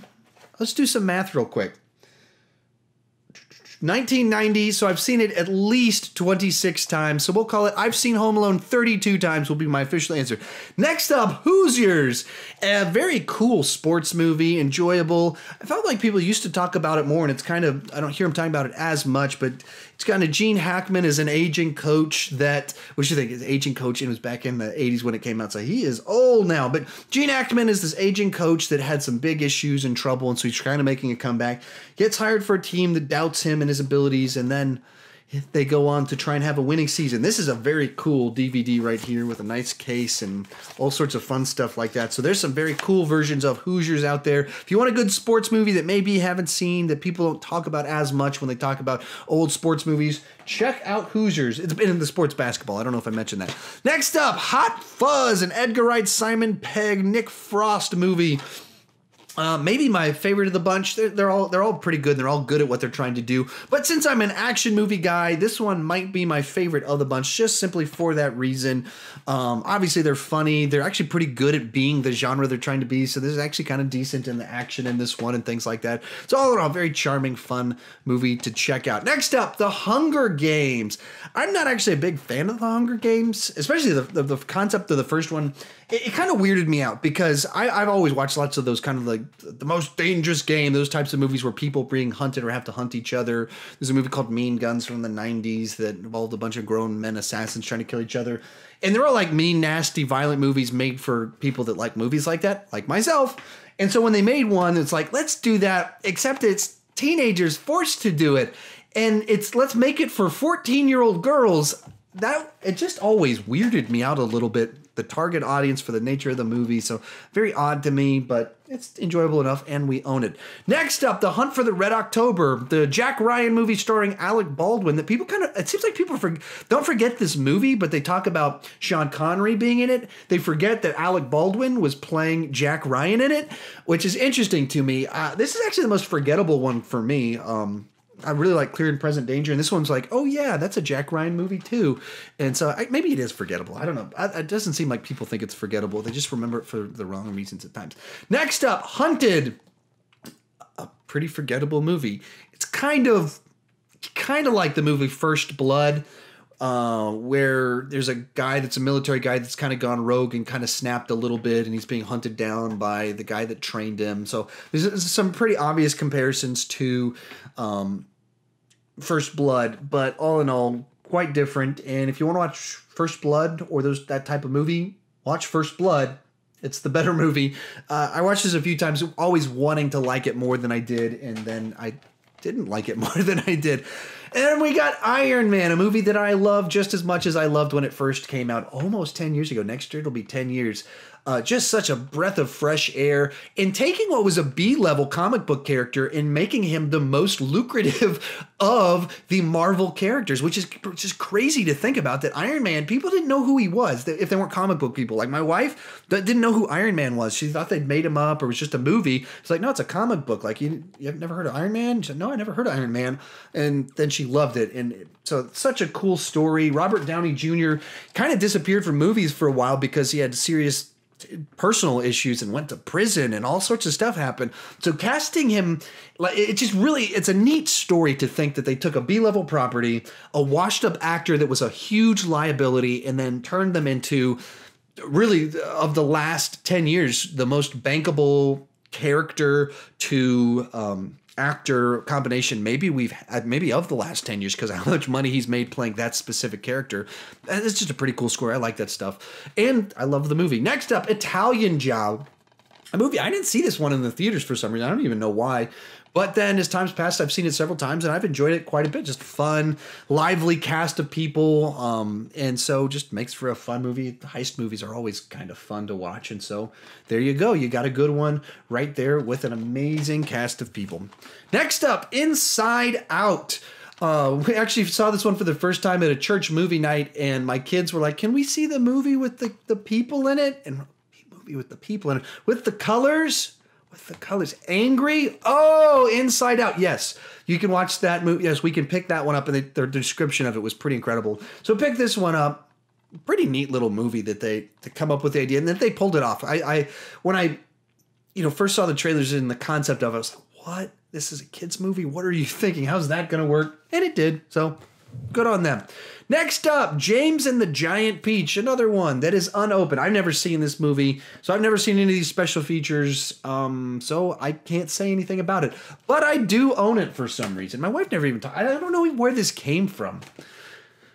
Next up, we've got 4 Jaws movies and 5 different versions of they're in the mix. So 2, 3, and 4 kind of forgettable. 3's my favorite of the ones.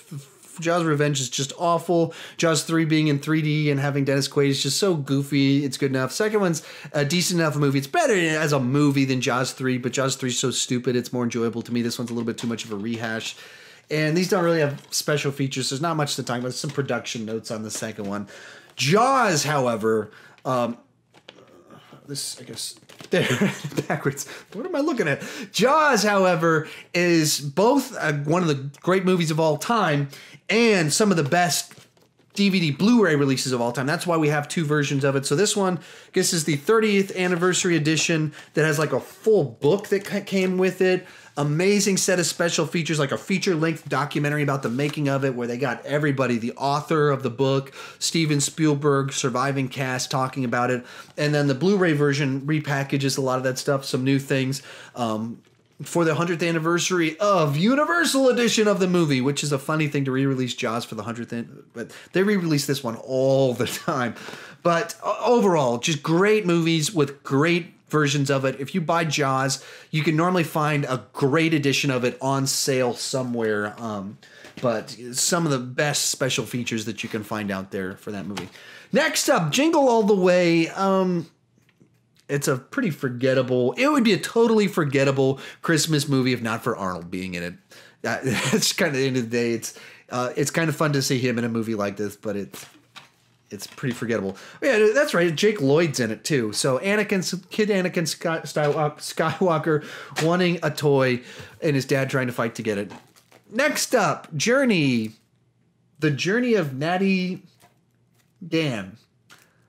I don't know what this is. I own it though. John Cusack and a dog. Never seen it. Next up, we've got... Oh, interesting. We have the Jurassic Park sequel collection. I don't have Jurassic Park, apparently. It means it's probably, we did like a family movie night or family vacation somewhere or at a family lake house and took a bunch of movies with us and then didn't bring it back. So I'm pretty sure I know where Jurassic Park is. We do own it, but not here today.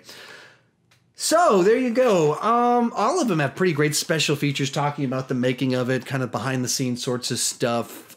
They're all watchable enough. If I were to rank them, it would be Jurassic Park, Jurassic World, Lost World, Jurassic Park 3. Jurassic Park 3 is pretty weird, but it's short enough, fast enough, and much adventure that it's watchable, not good. And it's from Joe Johnston. He should. It's disappointing he made a bad Jurassic Park movie. And then the second one's, it's like they're trying to do Jurassic Park, but just not as good. And then the first one's just a best movie of all time, a 10 out of 10 type movie for me. And like I said, the Blu-rays and stuff all have great special features. Next up, hey, Reese Witherspoon. Just Like Heaven, not my favorite of her rom-com era, but great chemistry between the two of them. Just the premise of ghosts and types, all the where it went with things. Not really my kind of thing, but the cast is great. There's some humor in it. There's plenty to like in it. Another movie that I've woken up to the menu of the film many, many, many times in my wife putting it on, and then we both fall asleep, and then at 3 a.m, the music's just cycling, or the movie would loop, or things like that. Oh yeah, this is another one of those. This one has Napoleon Dynamite in it as well. So once again, as I talked about a little bit earlier, where there's this era where it's like, let's put Napoleon Dynamite in this Reese Witherspoon rom-com. And there you have it. Next up, not really a movie, but it is on DVD. The Incredible Hulk, the original TV series. It's the movie, and then there's a second episode to it. I like the old TV show. If you've never seen it before, if you didn't grow up with it, it's very 70s. It's very dated, so it's probably difficult to enjoy to the full extent if you don't have kind of nostalgia for it. Just the limitations of the budget, the nature of film or TV at the time. But I think it's pretty good for what it is, and I enjoyed the TV show growing up. Next up, The Informant, a film that I don't even remember what it is. Oh, directed by Steven Soderbergh. That would explain why I have it. Never watched it.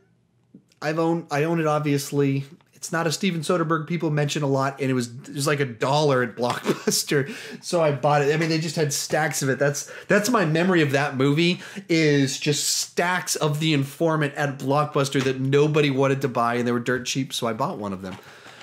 Next up, I Love You Man, another movie that I've seen 1 or 2 times that I owned that at the same time is pretty forgettable, and not one that I've rushed out to go see a bunch of times or anything like that, or care too much about. I like the cast to it. Fun little bromance movie, but one that really I bought because Blockbuster was going out of business, and so that's the price before the price really started to drop as they ran out of money. Next up, The Hot Shots Duology. So I saw these movies both in the theater when they came out, so they're kind of the spoof movies of my age. Those and the Naked Gun movies. I never in love with these. Even back then, I didn't think that they were that amazing. I thought they were funny enough, enjoyable enough. At some point in time, I saw this DVD set for under $10, so I bought it. I don't even remember when I forgot that I owned this until I was moving my DVDs, and I was like, oh yeah, I have the Hot Shots movies. Maybe I should rewatch those one of these days. Probably not going to happen anytime soon.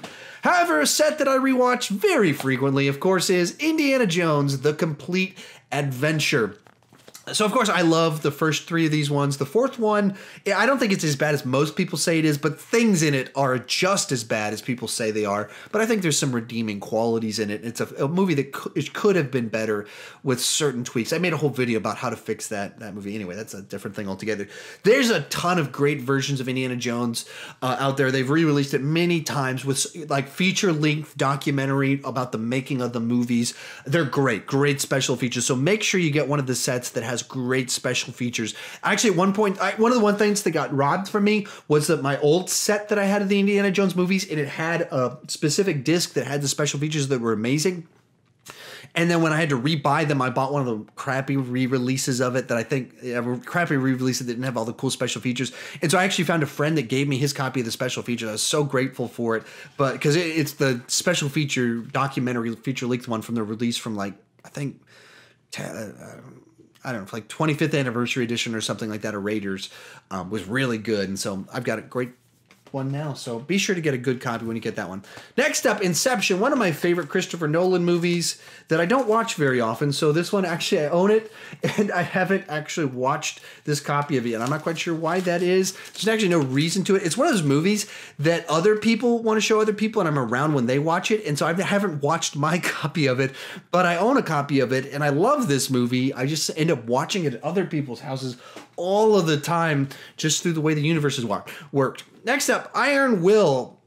Another solid movie from my childhood that seems to have been forgotten. It's memorable to me because it was a movie we watched in our youth group a lot, and some of the quotes from it we used as mottos in our youth group. And so I've thoroughly enjoyed this movie throughout my life. It's a good one. It's got Kevin Spacey in it, actually. But a movie kind of forgotten by time, even though it's a really enjoyable movie about a guy that has to do this sled race, and everyone doesn't think that he can do it, but he runs longer and sleeps less. It's really the motto for my life. Next up, The Karate Kid Collection, the original 4 films. People forget that there was one with Hilary Swank as well as Walton Goggins in it, but it exists. It is out there in the universe. So, obviously the first one's a great movie, one of my favorite movies of all time. And then parts 2 and 3 have nostalgia for me, and part 4 exists. So I own all of them. I watch them pretty frequently. This one has some commentary tracks on the first film, but it doesn't have any special features. I don't know if there's a version of The Karate Kid that has great special features. I hope there is, that they kind of documented that pretty well. But the director of the first one died this year. Pat Morita died 10 years ago. So I don't know. You kind of lose a little bit in some of those types of things. Fun fact, the guy that wrote these movies, Roger Mark Kamen, what's his name? How do I say it?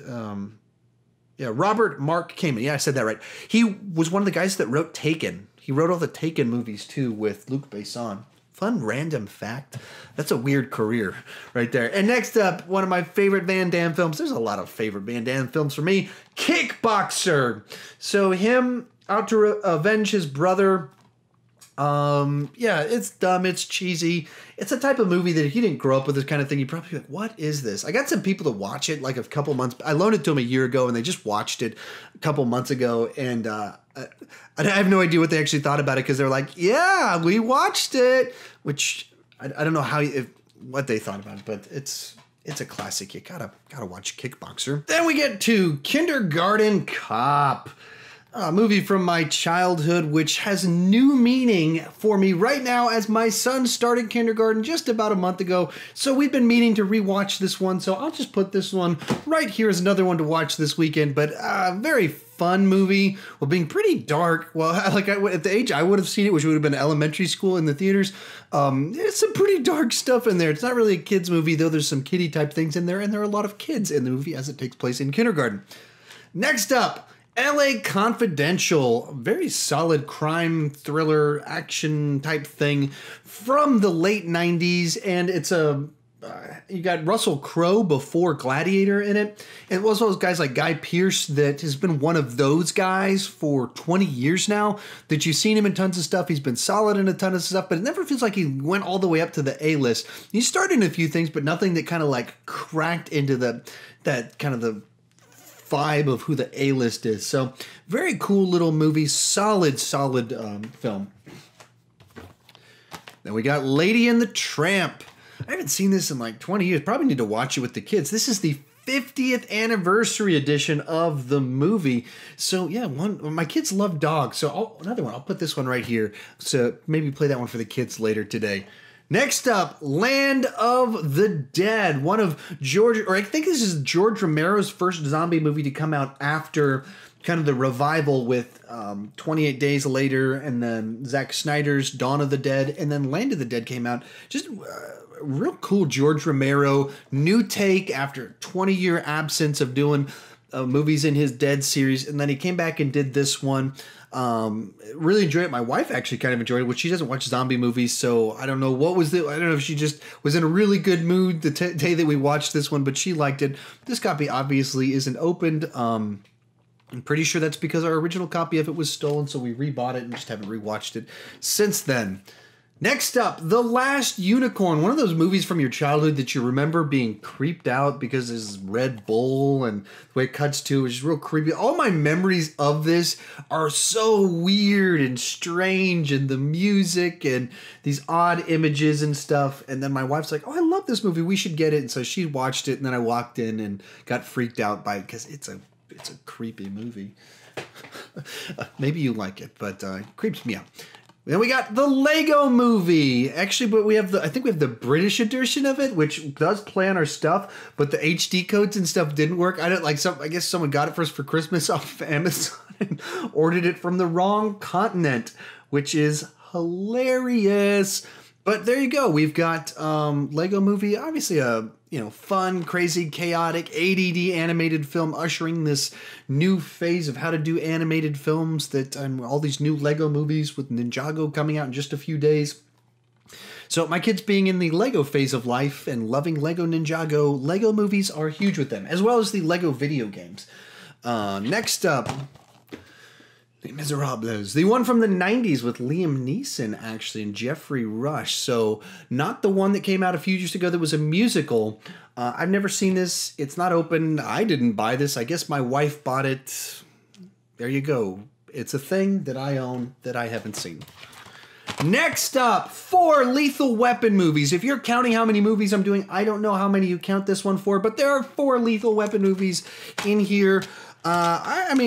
I probably love all of them. 2 of them are way better than the other 2, but the 2 that are less good are still very enjoyable, solid buddy cop action movies. One of them even has Jet Li in it. The first 2 are 2 of the absolute best buddy cop movies, maybe the 2 best buddy cop movies. I love this series, love these movies. Richard Donner is one of my favorite directors, and this is one of the reasons he is one of my favorite directors, because he has so much ability to do different genres, including this one and Goonies, and inventing the superhero movie with Superman, the movie. Next up, License to Wed. Don't know why I own this one. It's not good. It's one of those movies that you're like, oh, Robin Williams, John Krasinski, you're better than this. Mandy Moore, yeah, it's probably on your level. But two of these people, why did you do this movie? And we own it. So I don't know. I guess we bought it because it was cheap. And we're like, oh, it's just $5. Let's buy it instead of renting it. And we've never rewatched it. I think we even got it before we had kids. And there's some stuff, all sorts of stuff in it that had. There we go. I own it. It's embarrassing. Next one I'm not embarrassed to own, The Lion King. Of course, the classic Disney film from my childhood. This is probably the last of the Disney animated films that I enjoyed as a kid. And then the next was Pocahontas, and by then I was a little bit old enough that wasn't my thing anymore. I don't even think I saw Pocahontas in the theater. I took like 10 years off from seeing animated films in the theater. But so this is the last one. I was like, mind blown, The Lion King. It's amazing. And I think I saw it at a drive-in theater, actually. It was pretty cool. One half was playing the Lion King. It was a double feature, Lion King and something else over there. And the other side was, I don't remember what the first movie was, but the second one was True Lies. So I watched the Lion King with the first movie, and then I ran over to watch True Lies on the second half. Now that's a double feature right there. Next up, Limitless. An enjoyable little thriller with a fun idea of what if there were pills that made you really smart. The script's not quite as smart as the characters in the movie, but still very enjoyable little movie. Bradley Cooper, right at that time where he's establishing himself as the leading man, so I thoroughly enjoyed this movie. I also enjoyed the TV show that they made out of it last year. Then we have The Brave Little Engine, or The Little Engine That Could. Somewhere my kids saw this on like Amazon Prime, and Liam loved it. And my wife was creeped out by it. I thought it was awful. I walked in on it a couple times. They're like, "Are you kidding me? This is one of the worst things I've ever seen." And it's got like Jamie Lee Curtis, Whoopi Goldberg, like some real names worked on it. But it's terrible. And then for some reason, my wife bought it for Liam, and we even tried to hide it a few times from him and stuff. But there was a little while that I don't know why she bought it. That was such a bad life choice. Little Women is a movie I've never seen, and hopefully never will see, but we own it. Apparently my wife doesn't watch it much either, but it is a film in our home. And the Cody Leach pick, The Long Kiss Goodnight. It's an action movie from Rennie Harlan. It's a movie that I always thought I would really like, and every time I watch it, I don't like it as much as I think I'm. Just like even the plot of it, the premise, and amnesia, and abilities, all that kind of some Bourne Identity, proto-Bourne Identity type stuff. Samuel Jackson, all these, like Shane Black worked on the script. All those great signs that I'm going to love this movie. And every time I've watched it, I've just never loved it. So another one, I told Cody Leach that I was going to watch this movie again, give it another try. Like for fourth time I've tried to like it. So I'll put this one off to the side as well to save for later. Next up, Lord of the Rings, The Two Towers. I don't know why this happens to be the one that I have. It was, I guess because it was only $5. And man, like just picking it up, it's heavy. Like there's... I don't know how many discs are in here, but it's, you know, the full movie plus some special features plus a booklet for $5. So a good deal. I'm not the biggest Lord of the Rings fan, but that is a good set right there. There's a ton of great Lord of the Rings. I don't know if any of the Lord of the Rings releases have been bad. They're all pretty good. And as you can see, sometimes you can get them really cheap too. That's not a movie. Then we've got The Majestic, a movie that I hadn't seen I don't think I've seen this since it was in the theater, picked up because it was cheap, and I'd forgotten that Frank Darabont directed this. So like Frank Darabont, the guy that did The Shawshank Redemption, The Mist, and then Walking Dead fame, all sorts of like stuff that's been really well respected. Somewhere in there he did The Majestic, which I enjoyed enough. It's okay, but I own it, and I haven't rewatched it. Maybe I need to rewatch this one too. Not so much I'm going to put it in this stack here. It's still going to get put in this stack over here. But The Majestic, it's a movie. Jim Carrey, Frank Darabont. Then we got Major League. I really like this movie. Just a fun little charming sports movie with Charlie Sheen before he was crazy. Really, the whole cast. Rene Russo's in there. David Palmer from 24's in there. There's tons of people throughout this whole movie. They're like, hey, that guy's in this. Wesley Snipes, maybe his kind of breakout star performance. Just a fun sports movie. It's not trying to be like the best movie ever. It's not trying to be anything like that. So no pretenses, just solid entertainment. I really like that movie. Then you have Major League 2. More of that same movie, but not as fun. And they replaced Wesley Snipes with, I forget the actor's name who was on it, Omar Epps. They replaced him with Omar Epps, who's not Wesley Snipes.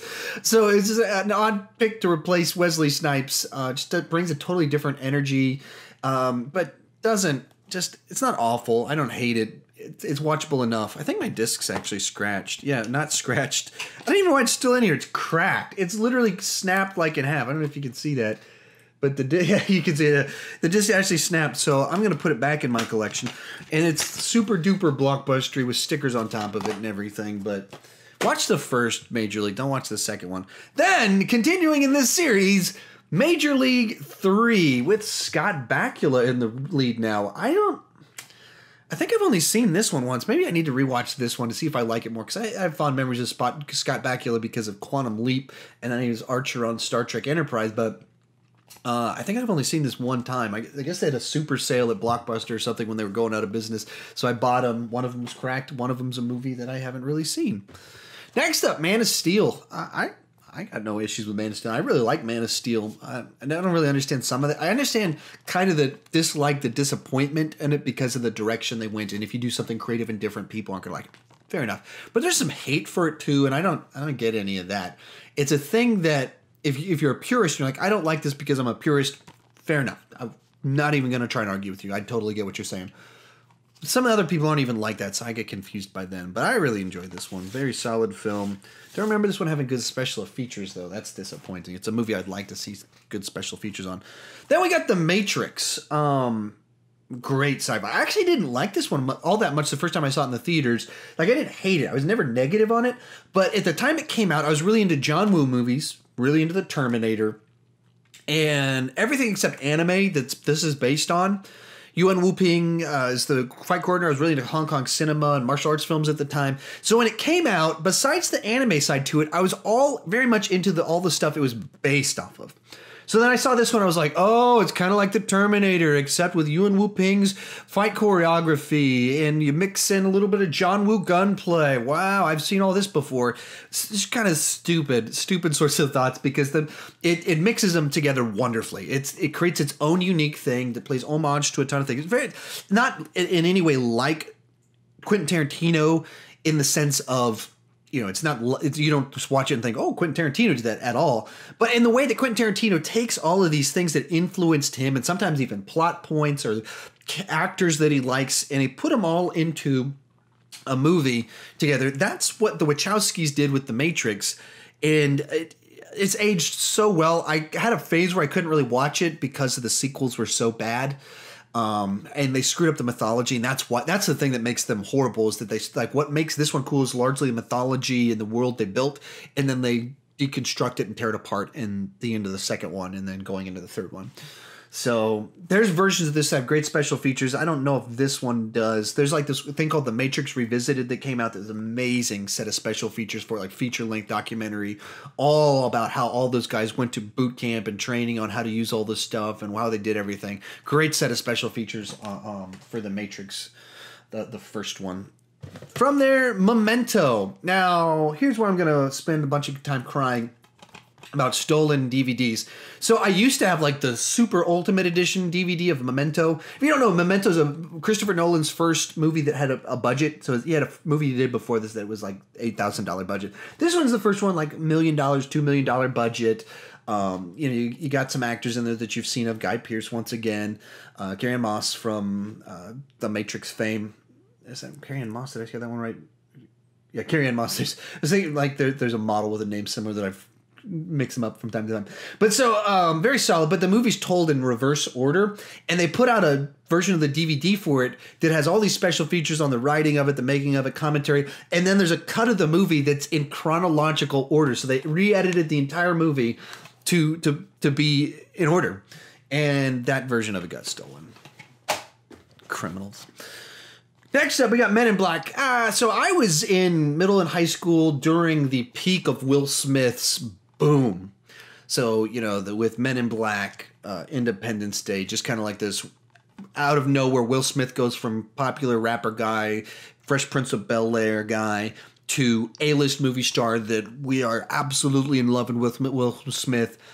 I was there for that boom. I was that boom. You know, Men in Black was the favorite song of that year. And so then, I mean, this is the movie that we talked about for like an entire year, entire summer. I mean, everyone loved this movie. And I still love this movie. It's a fun one that, hey, not too long from now, I can show my kids and have a lot of fun with it with them. But a very cool movie. There's probably a better version of the Blu-ray than this one. At least it doesn't look like it had very many special features. There's got to be a good one of that. Next up, we've got Miss Congeniality. I think I've seen this a couple of times before. Not my favorite Sandra Bullock movie. That is, of course, would either be Speed, Demolition Man, or While You Were Sleeping, depending on what kind of mood you're in. Those three are all amazing. This one exists, and I guess it's enjoyable enough. I don't remember William Shatner in this. I don't remember if he's in both of them or just one of them, but that was fun to see him in there. Hey, another Hugh Grant movie. This one's kind of, I think, my wife's favorite Hugh Grant movie. It's kind of a forgotten film because he's got some other ones that have popped a little bit more. This is probably the one that gets played the most in our house. Maybe music and lyrics a little bit more, but those two are the two we watch all the time.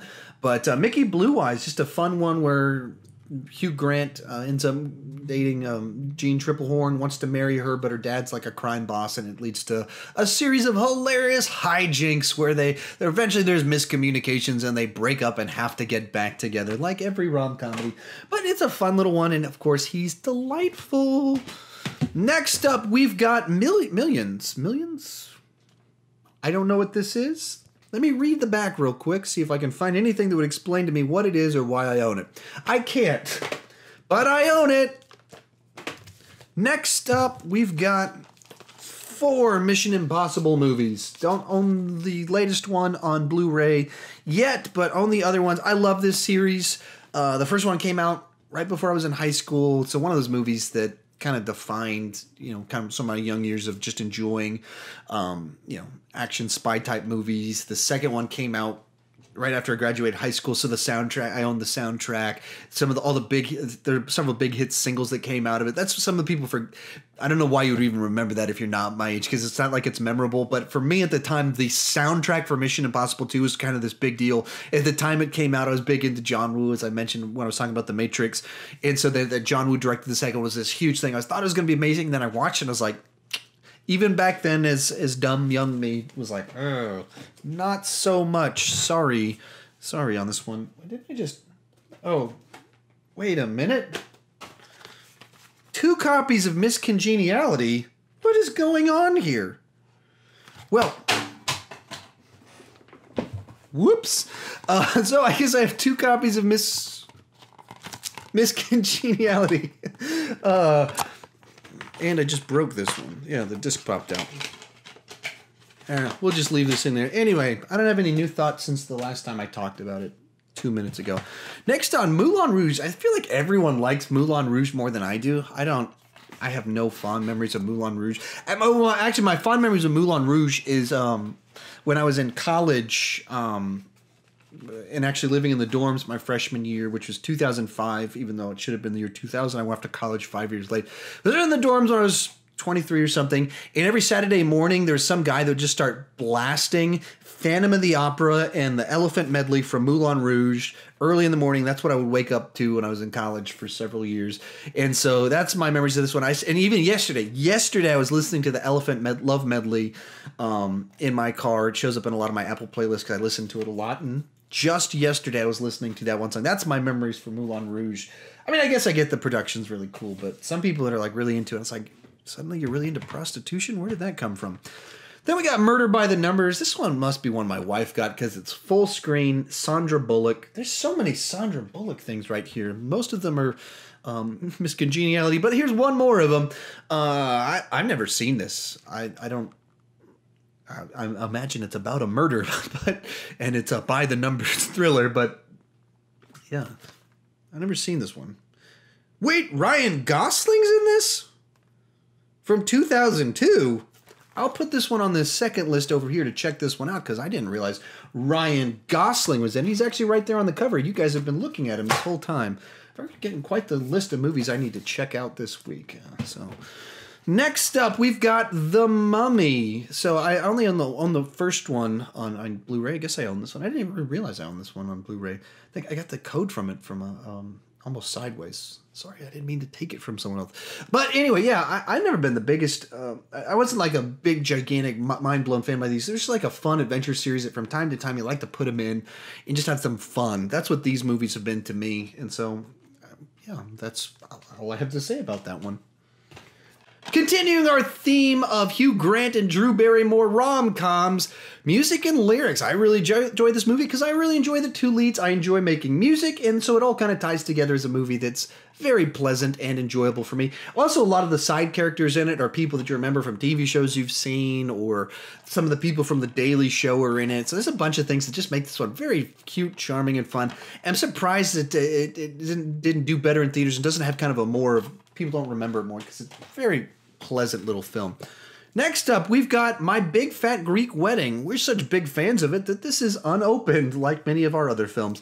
I don't remember if I saw this one in the theaters. I might have. I mean, it was in the theaters for forever. I mean, like 6 months. So I probably eventually saw it in there. And like everyone else, it's just a charming, fun little film that just works on kind of all the levels and just has a charm, humor to it that just pops in a unique sort of way that you can totally understand how this was a movie that just stayed in theaters forever and went on to make bucket loads of money, tons and tons of money, even though it opened up in the theaters not very modestly and just never left because people just kept being like, you got to check this movie. You got to check this movie out. And if you haven't checked this one out, you got to check it out. It's a very fun, charming rom-com. From there, we've got My Fellow Americans. I forgot this movie existed. I don't think I've seen it. I don't think I've actually seen this movie before, so I don't have anything to say about it. I don't even know how I own it, where it came from. Maybe my wife had it. Interesting. The things you learn while shooting videos. Next up, these two are stuck together. All right, we'll go Mr. and Mrs. Smith. This is a movie that's actually not quite as good as I always remember it being, but the parts in it that are really good are just as good as I remember being, but the plot gets a little bit bogged down at certain points in time in it. There's some history to it that makes it taints the experience a little bit, but like it's a movie that's just jam-packed with fun, humor, comedy, side characters like Vince Vaughn's in it, Adam Brody's in it, Doug Liman, as I've mentioned before, very solid director, two leads kind of, with so much chemistry, they got married for 10 years, awkwardly, since he was already married, but all in all, just very solid movie, not as great as you want it to be, not as great as my memory always tells me it is, but very enjoyable, solid film. If you haven't seen it, you should check that one out. And one, not quite from my childhood, but maybe my teenage years, because I have a sister, Much Ado About Nothing, a Kenneth Branagh Shakespearean comedy, and in stunning, incredible cast, with one exception, right there. One of the worst castings in film history. Like, otherwise you got this movie that's funny, charming, and then Keanu Reeves is just in a different movie. A very bad, different movie with horrible acting that's just dreadful. And then this charming film all around it. So if you haven't seen this one, another one you gotta see. And then a stunning performance from Keanu Reeves, who should not be doing Shakespeare at all. Then we've got My Dog Skip. Don't know what it is. Moving on. I don't even know where it came from.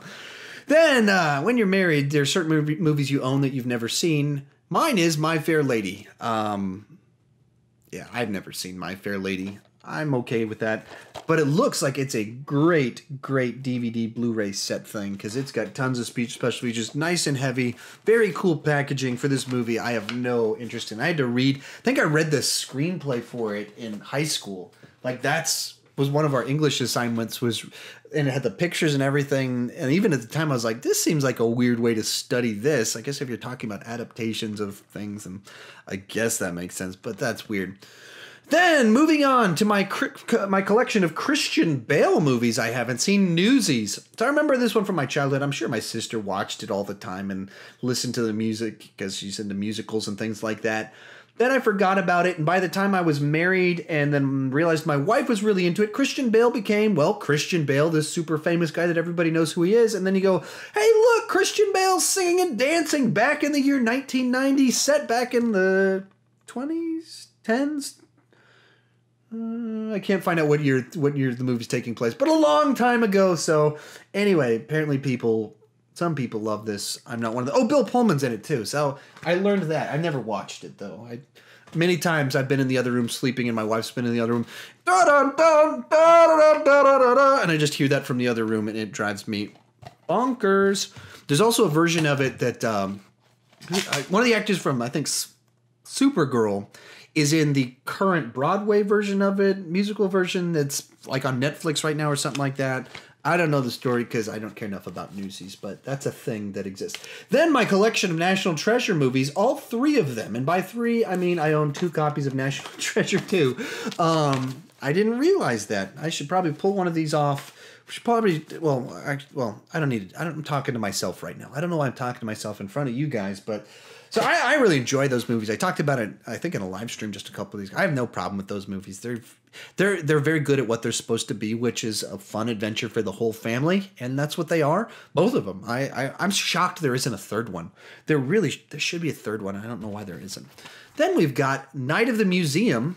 Started showing these to my kids a little bit ago, about a month ago, and yeah, I don't have much to say about them. Once again, in fine family entertainment, doesn't have too much fart humor and stuff like that. So I guess I like them more than most things.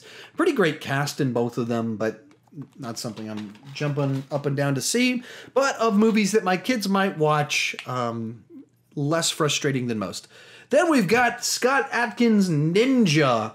So these are movies specifically for a particular crowd of people that like martial arts movies and don't mind the direct-to-video kind of junky ones.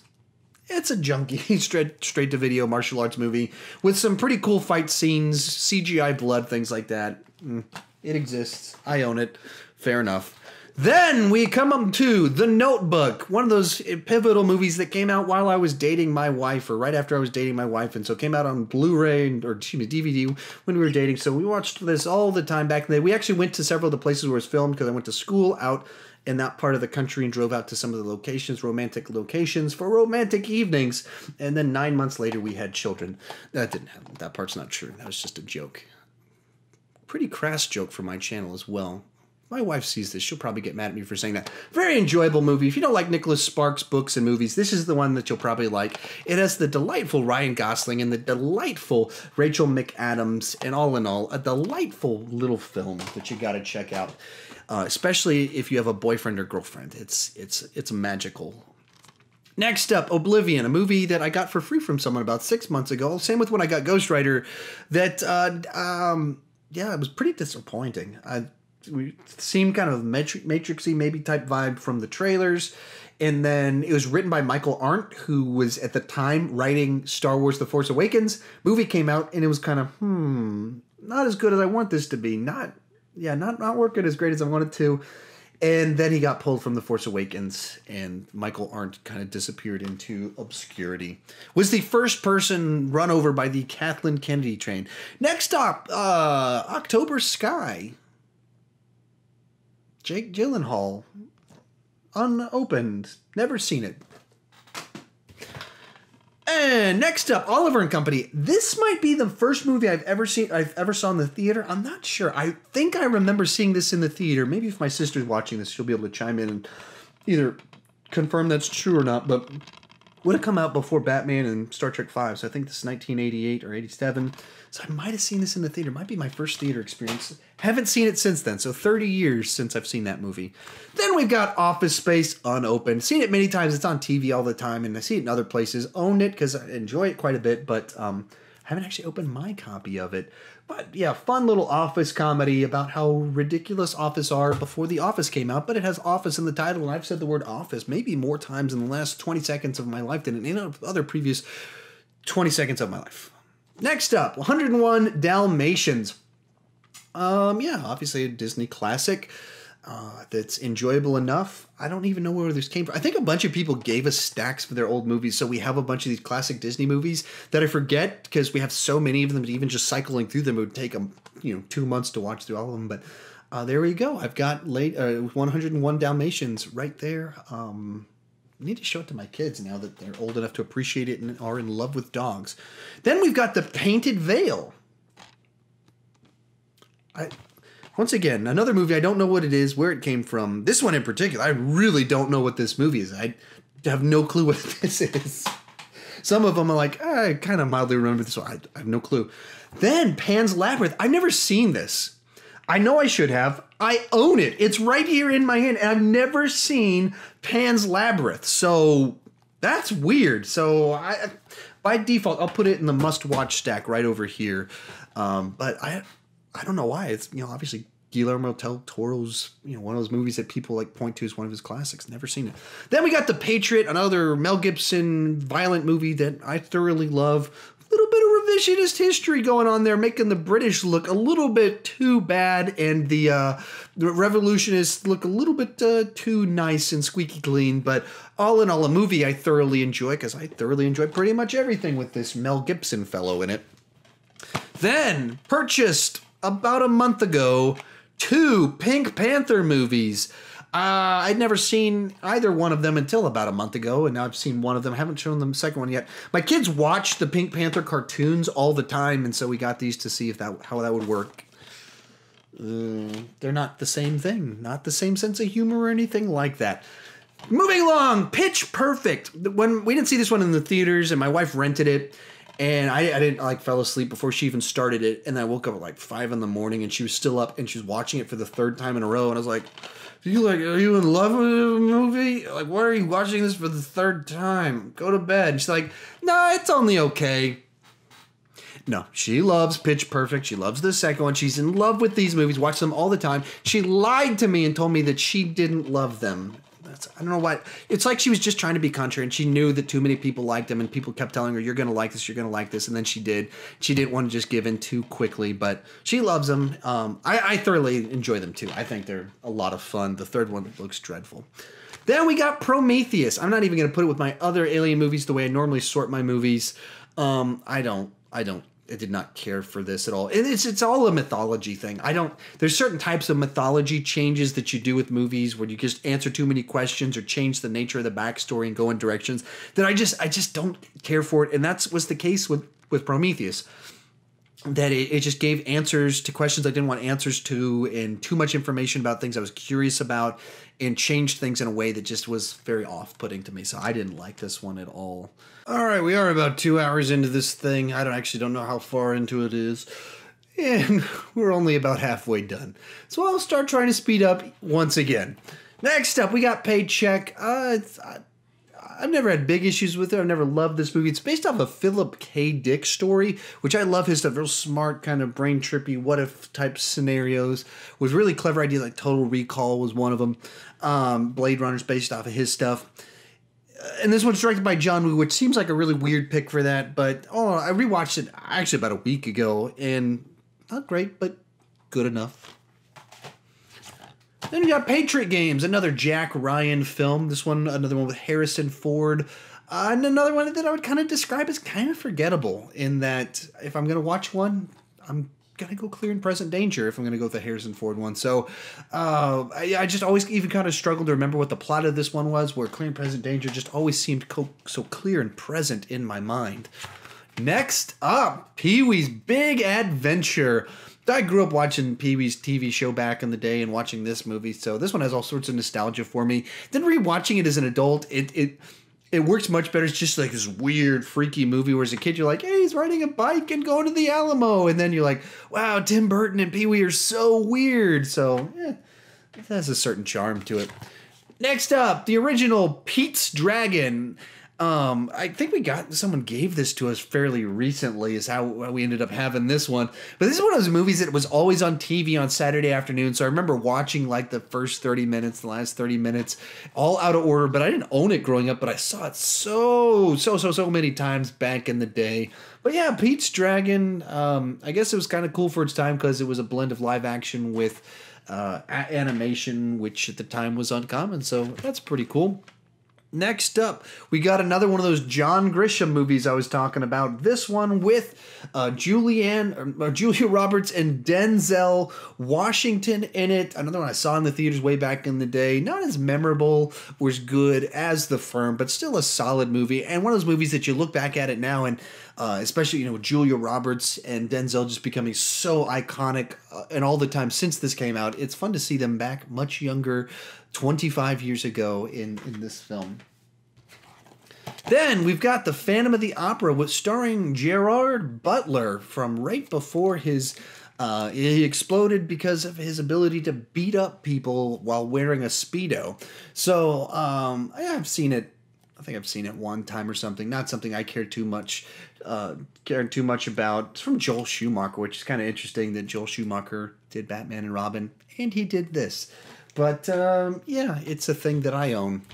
Next up, Pitch Black. We talked about The Chronicles of Riddick before and had only seen it one time. This one I've actually seen several different times. I saw it in the theater when it first came out, rewatched it several times.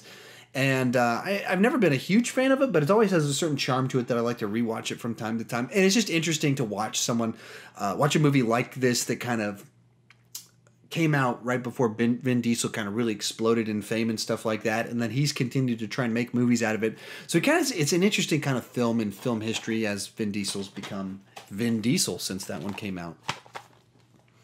Next up, Pirates of the Caribbean. The first one's just great. Just a fun adventure film that was such a surprise when it came out. I mean, everyone was ripping on it like, why on earth are you making a movie out of a ride? Because they had a great idea for it. And this is the movie that pushed kind of Johnny Depp to the A-list. He'd been around a long time, or he'd been around for 20 years because he was in Nightmare on Elm Street in 1984. So almost 19 years in the industry and in kind of big budget movies. But he hadn't become that A-list blockbuster. Everyone knows who he is. He was just like a respected actor that had been a bunch of stuff. And then he did this, and he's become the Johnny Depp, that kind of mainstream, popular, A-list, makes tons of money type guy. This is the starting point for it. And when you watch the movie, it's pretty easy to see why, because of how fun, charming, pleasant all of it was. Then a movie that we haven't seen on this list yet, Pitch Perfect. Hey, wait a minute. Didn't we just talk about this? Yes, we own 2 copies of Pitch Perfect. Sometimes you just have to have 2 discs so that they're running in 2 different rooms. That's how often that movie gets played in my house. Then we got Planes, Trains, and Automobiles. Classic Thanksgiving holiday movie. You don't have a lot of Thanksgiving holiday movies. There's one right there. Planes, Trains, and Automobiles. This is a really cool movie. Very funny. The humor's not necessarily modern day sense of humor, but it still works. It's not like sometimes you watch older comedies and the comedy doesn't work anymore. This one, when I say the comedy's different, it's much more the pacing of the comedy. It's not necessarily the joke type of thing. And also it just has a certain level of heart to it and depth of emotion that's a little bit surprising for what the movie is. But it's not actually surprising because it's John Hughes. From there, we move along to Predators. I've been meaning to rewatch this one for a while. So I never had any issues with the movie Predators. It's a movie that a lot of people, I guess, have been kind of negative on because of the Lawrence Fishburne kind of plot line kind of spoils it for a few people. I just always kind of thoroughly enjoyed it, and I thought it worked for what it is, and it's a very fine, digital copy. Wait a minute, I'm going to put this one off to the side because I need to redeem my digital copy of this, which is probably expired by now. The things that you learn while shooting videos. I have no problems with that movie. I enjoy it well enough. A very nice addition to the Predator series. Because not every movie has to be as good as the original or mind-blowing. It just needs to be a worthy addition that provides something new. The idea of going to their planet. And there's many of them. That's an interesting idea, so I'm fine with that movie. Then we got Pride and Prejudice, the one with Keira Knightley from like 10 years ago. Keira Knightley does an enormous number of these period piece movies where she dresses up in costumes and does very British type things that my wife loves. That not me. I don't watch that one. Then we got Primal Fear. The movie that really kind of put Edward Norton on the map is kind of this powerhouse actor. Another movie with kind of twist in it. Did he do it? Did he not do it? All that fun stuff and the questions to it. I don't remember it real well. I need to rewatch it one of these days. Not enough that I'm going to put it on the stack, but enough that maybe one of these days I will rewatch this one to see how much I still care for it.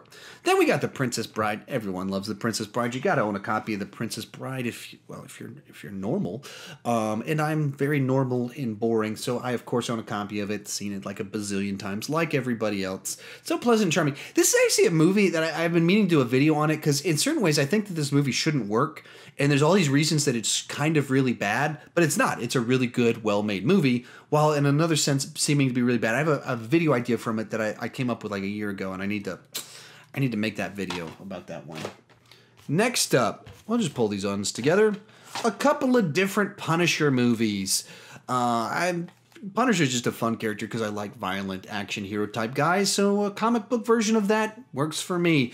So I'm very fond of the Thomas Jane one personally because I like Thomas Jane as an actor, and there's some things. This one's based off somewhat based off a comic book called Welcome Back, Frank. There's some scenes directly from it.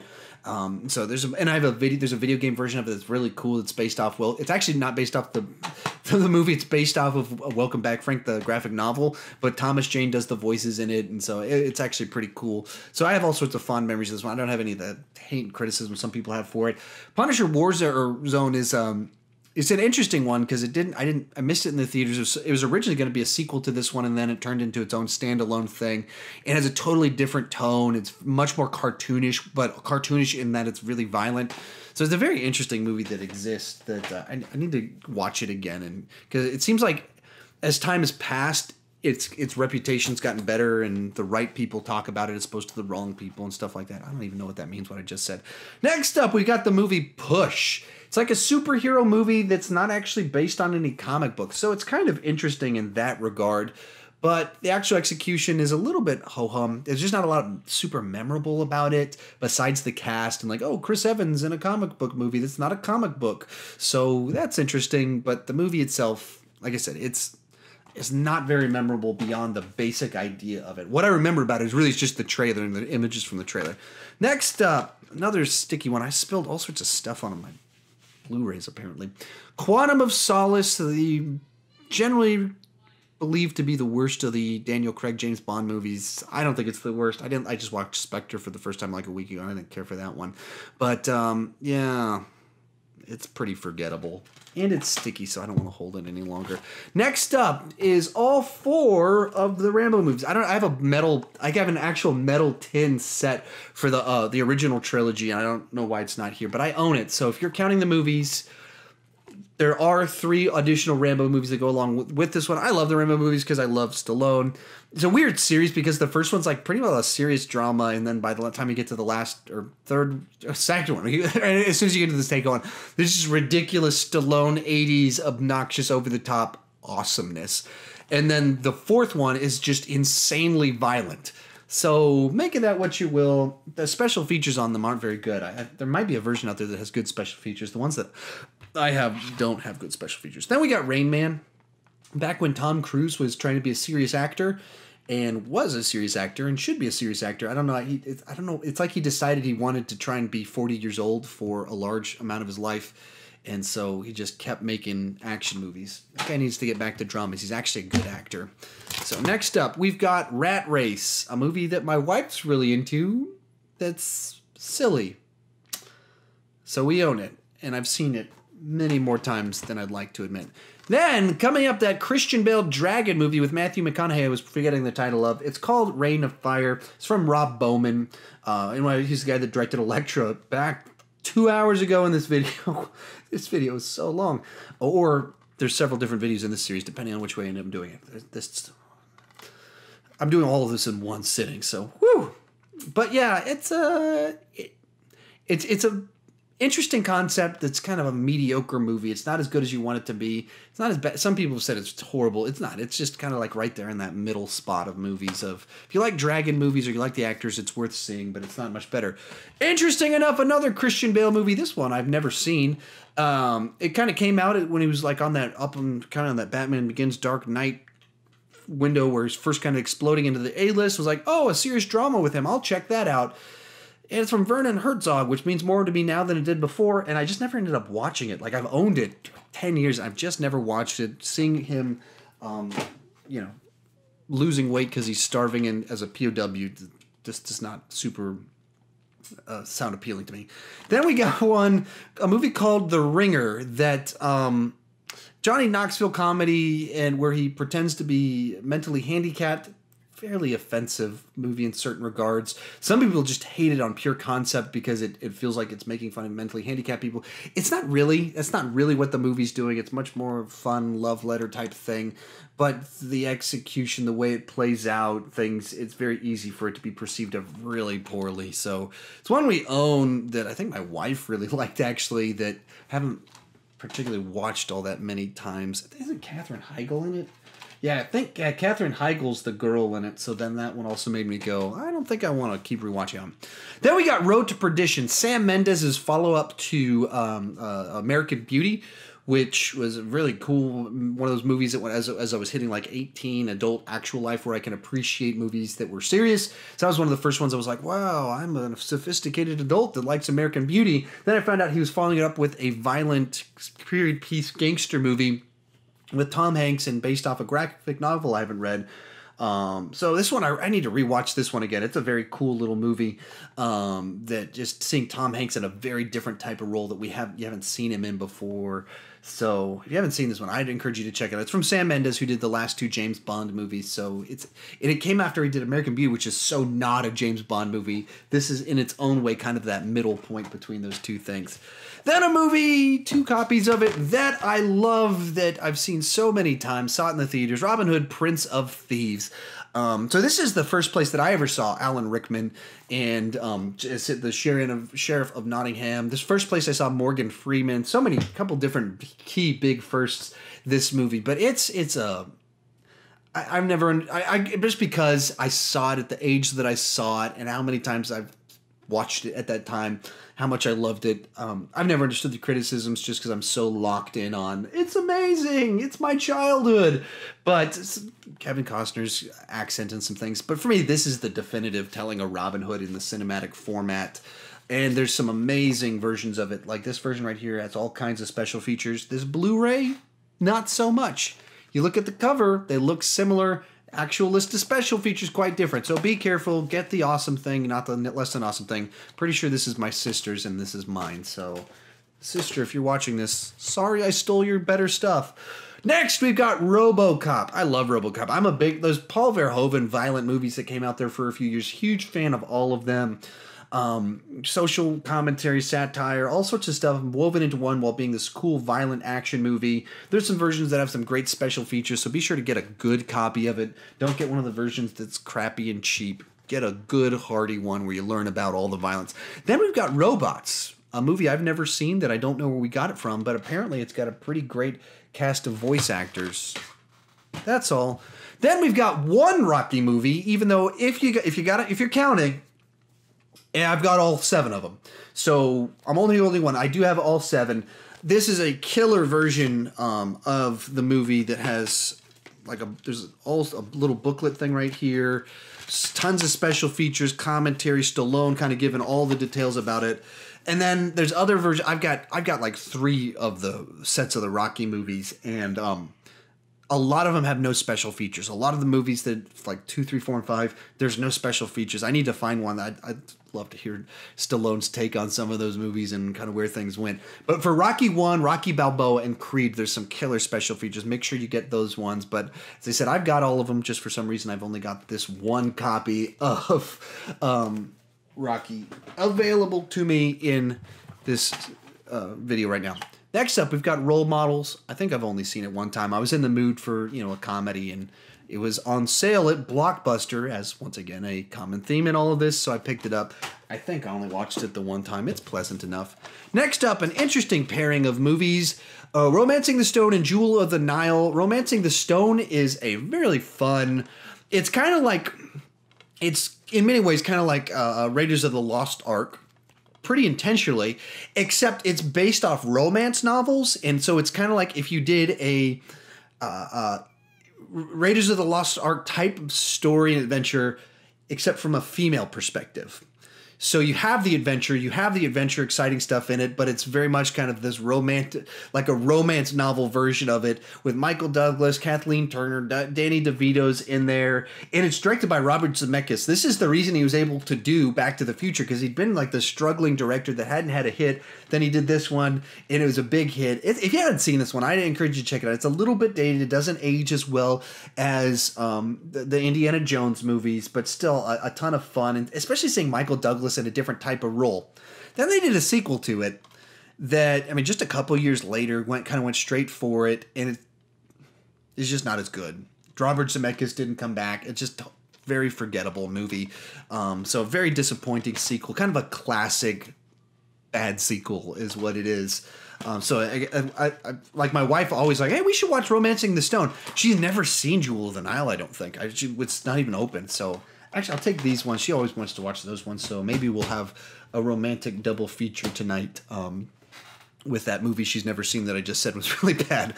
Then we got Romeo Must Die. It was right around when Jet Li was transitioning over to the U.S., so a martial arts take on Romeo and Juliet. Not my favorite of his movies or his American movies or anything like that, but I own it. It's passable enough entertainment. So...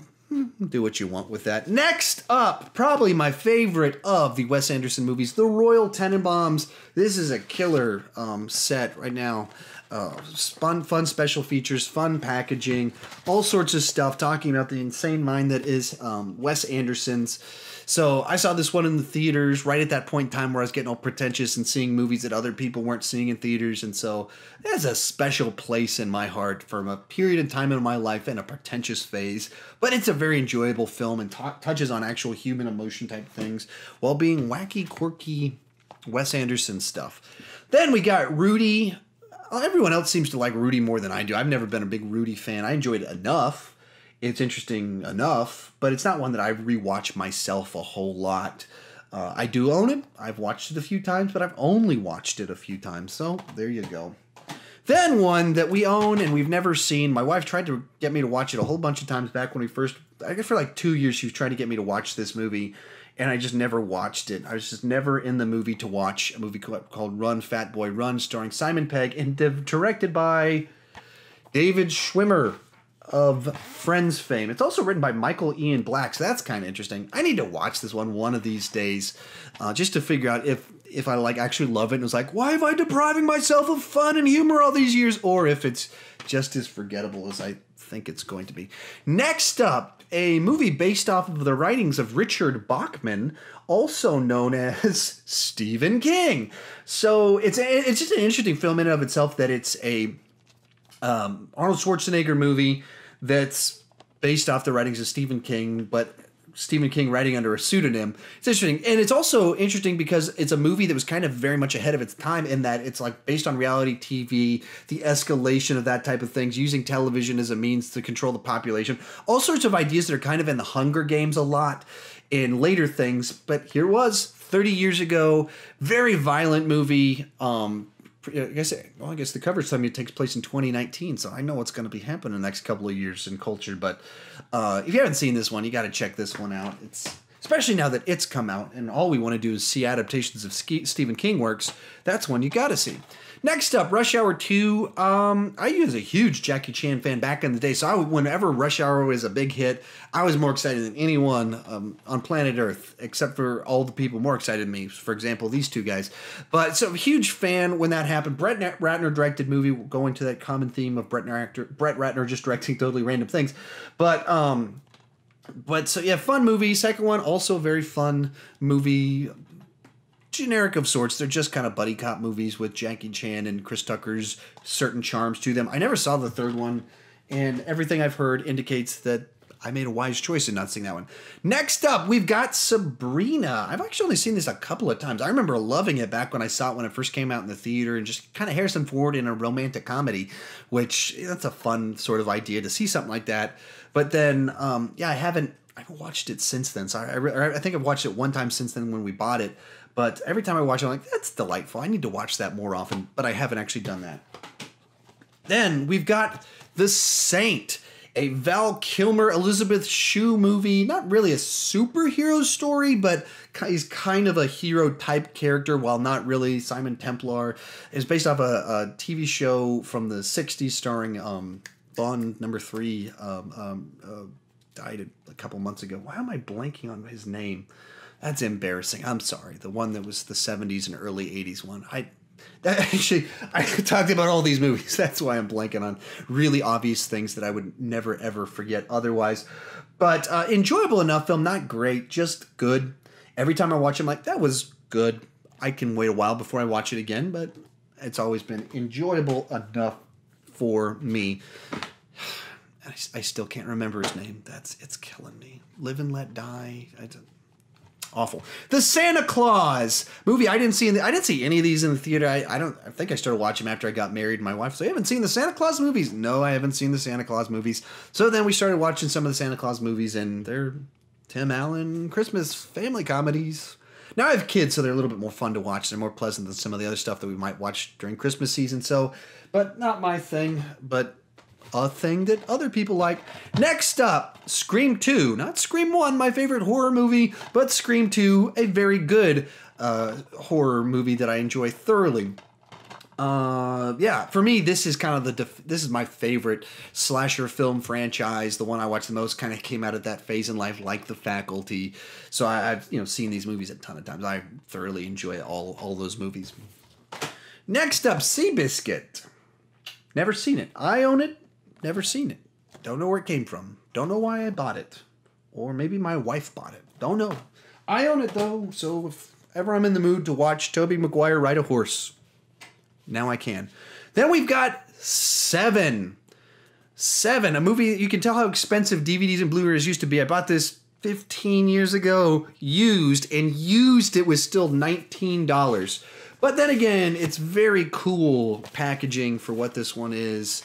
On the inside, great special features, all of it, very, very cool stuff. And a movie I almost never rewatch. So even when we got robbed, this one I guess didn't get stolen, so I still had it. I've had this forever, and it's just so dark, depressing, and that ending. I'm really in the mood to watch this one, especially now that I have kids. And even some of the discussion and the plot stuff in the movie with where it goes, you're going, did I make a mistake having kids? Well, this movie will convince you that you did. But once again, obviously very good movie. David Fincher, shocking twist ending, and amazing special features if you get the right version. I don't know if there's bad versions of it because I've always had that version. Then one very cool packaging for a movie that not enough people went to go see. Joss Whedon's first film, Serenity. So I didn't catch Firefly when it was on TV. But my sister and brother-in-law, they had the box set for it, and I was watching Buffy and Angel and all that, and they're like, oh, you got to check out this one he just did. No one watched it. It got canceled. It's amazing. So I was a part of that next wave of fans of Firefly that checked it out in that phase. So by the time they made Serenity, I was one of those people so pumped about it. It was their opening weekend, trying to make it make money. I did my part. I told a bunch of people at the Bible college I was at, and actually it was a big hit at my Bible college. A bunch of people went to go see it. Still didn't make a ton of money, so Joss Whedon didn't take off for several years after that. But there's several cool different collector's edition releases of it. Here's one of them. I don't know why the case is so big, but it looks cool. There's an extended edition. There's several different versions of it with some great special features. There you go. Next up, 17 again. For all you big Zach Braff fans, they're also big fans of Matthew Perry. There you've got this movie in existence. I bought it it was like a few dollars at Best Buy or something like that, and we needed something to watch that night, so I bought it. It was charming enough. I've never rewatched it. Need to rewatch it again now that Zac Efron's kind of stopped being High School Musical guy and he's become raunchy comedy guy. And he needs the transition out of the raunchy comedy. I don't know what he's pigeonholing himself into a really weird place, but I've got no issues with Zac Efron. I might have said Zach Braff a minute ago. I've also might be losing my mind. From talking about too many movies for way too long. But yeah, pleasant enough little movie, and the whole cast has got Michelle Trachtenberg in there too, and some other. Is that Leslie Mann is in there? Hey, looks like Leslie Mann's in it too. That's fun. Then Shaft. So classic blaxploitation film from the 70s. I haven't watched it in a little bit, but I remember liking it back in the day. Just kind of cool, fun movie. Sometimes I get in the mood for 70s action like Death Wish, and then other times I get in the mood for Shaft. So got this one. It's been too long since I've watched it, so I don't want to say too much about it. I just have fond memories of when I did watch it, and of course the amazing theme song Shaft from it.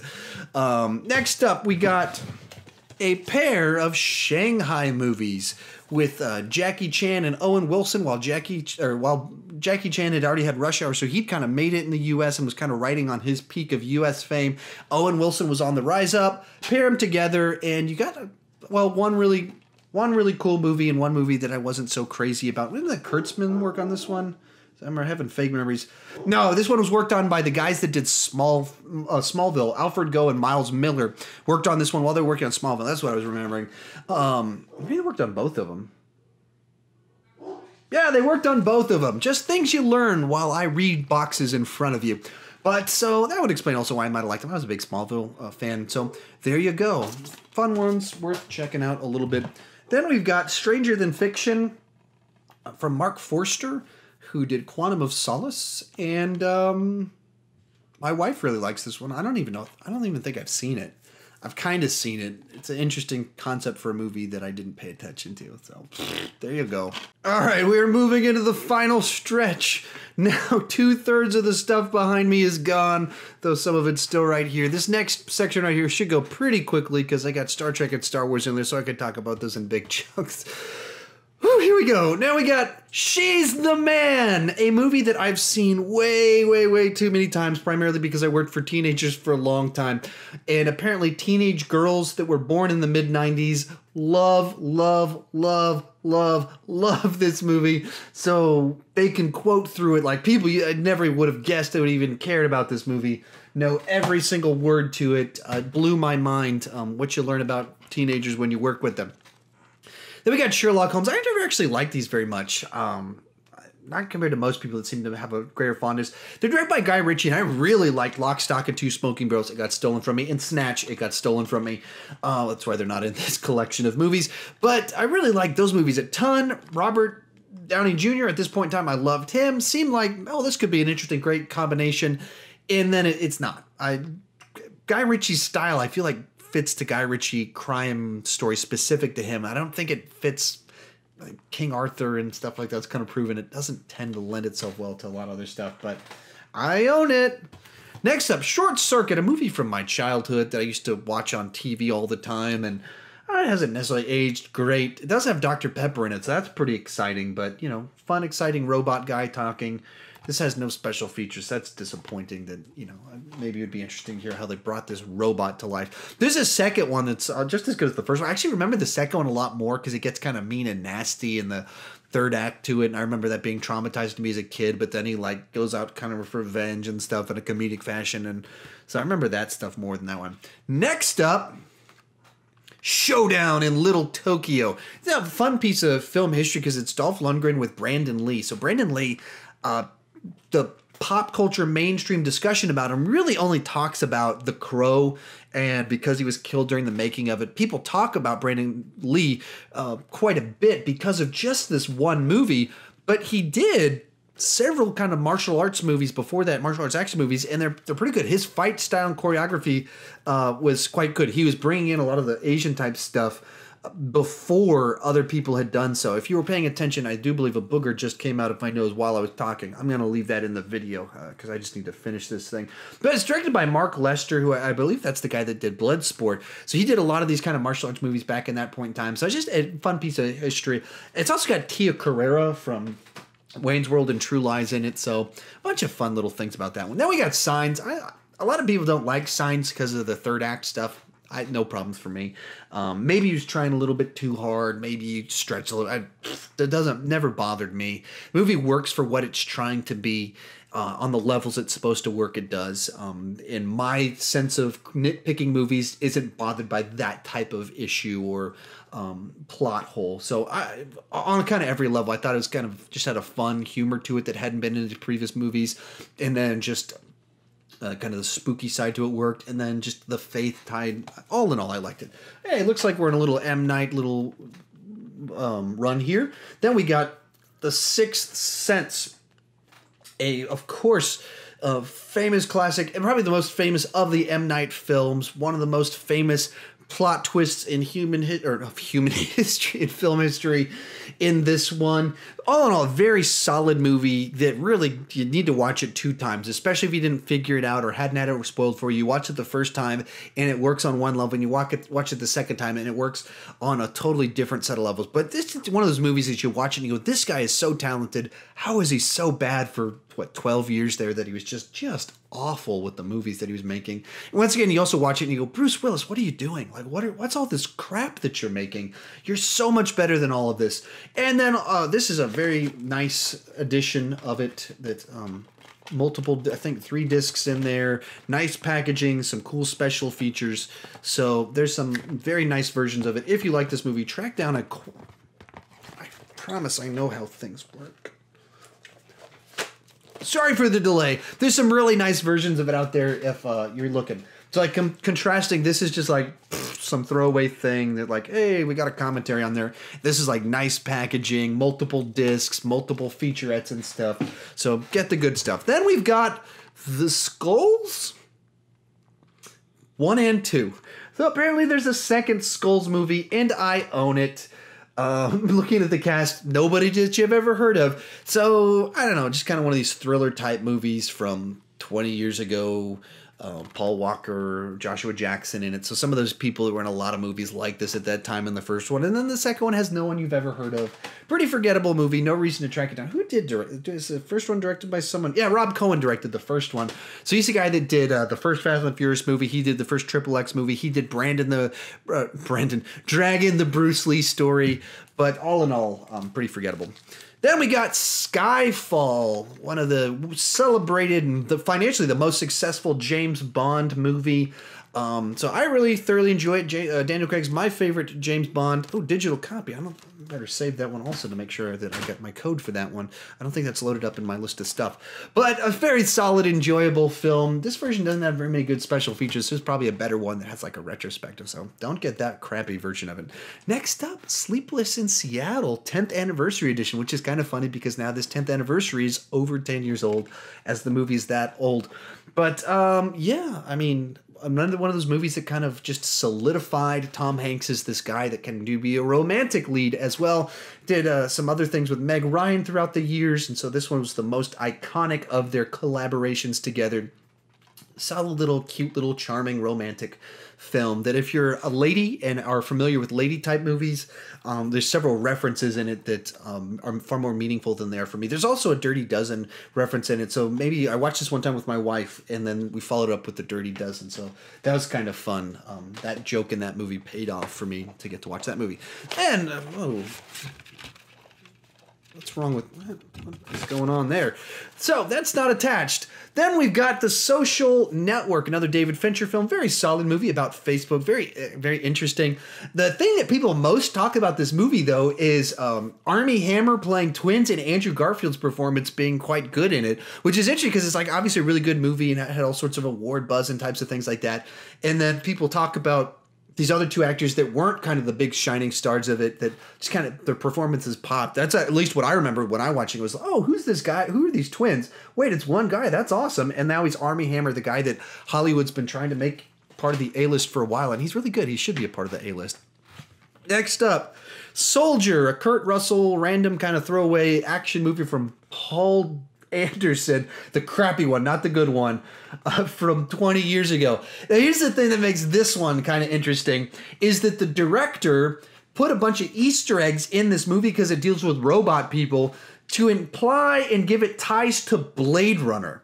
So in his mind, this is a spin-off of Blade Runner. And it's been talked about. It's not just conjecture. There's actual ties to Blade Runner in this movie. And that's the most interesting thing about it. Actually, this is like one of the 2 most interesting things. The other interesting thing about it is that Kurt Russell's character has almost no dialogue in the movie, and he was paid a pretty good paycheck, but he only says like 100 words. And so I think, don't quote me on this, I think it's one of the movies where there's some interesting statistic about how much he was paid per word of dialogue that he said, and he's one of the most highest paid per word actors of all time for this movie. That's actually very forgettable and not very good. Next up, a movie I saw for the first time only a month or two ago, Space Jam. I mean, I know it was a classic, but by the time it came out, I was old enough that I'm like, I'm not going to watch a Looney Tunes movie with Michael Jordan. I'm not stupid. And then it turns out everyone else did, just not me. I skipped out on this classic. So anyway, Space Jam, it's one of those movies that the concept of it is more fascinating than the movie itself. The movie itself is like, it's just a novelty. Beyond the novelty, it's not particularly entertaining.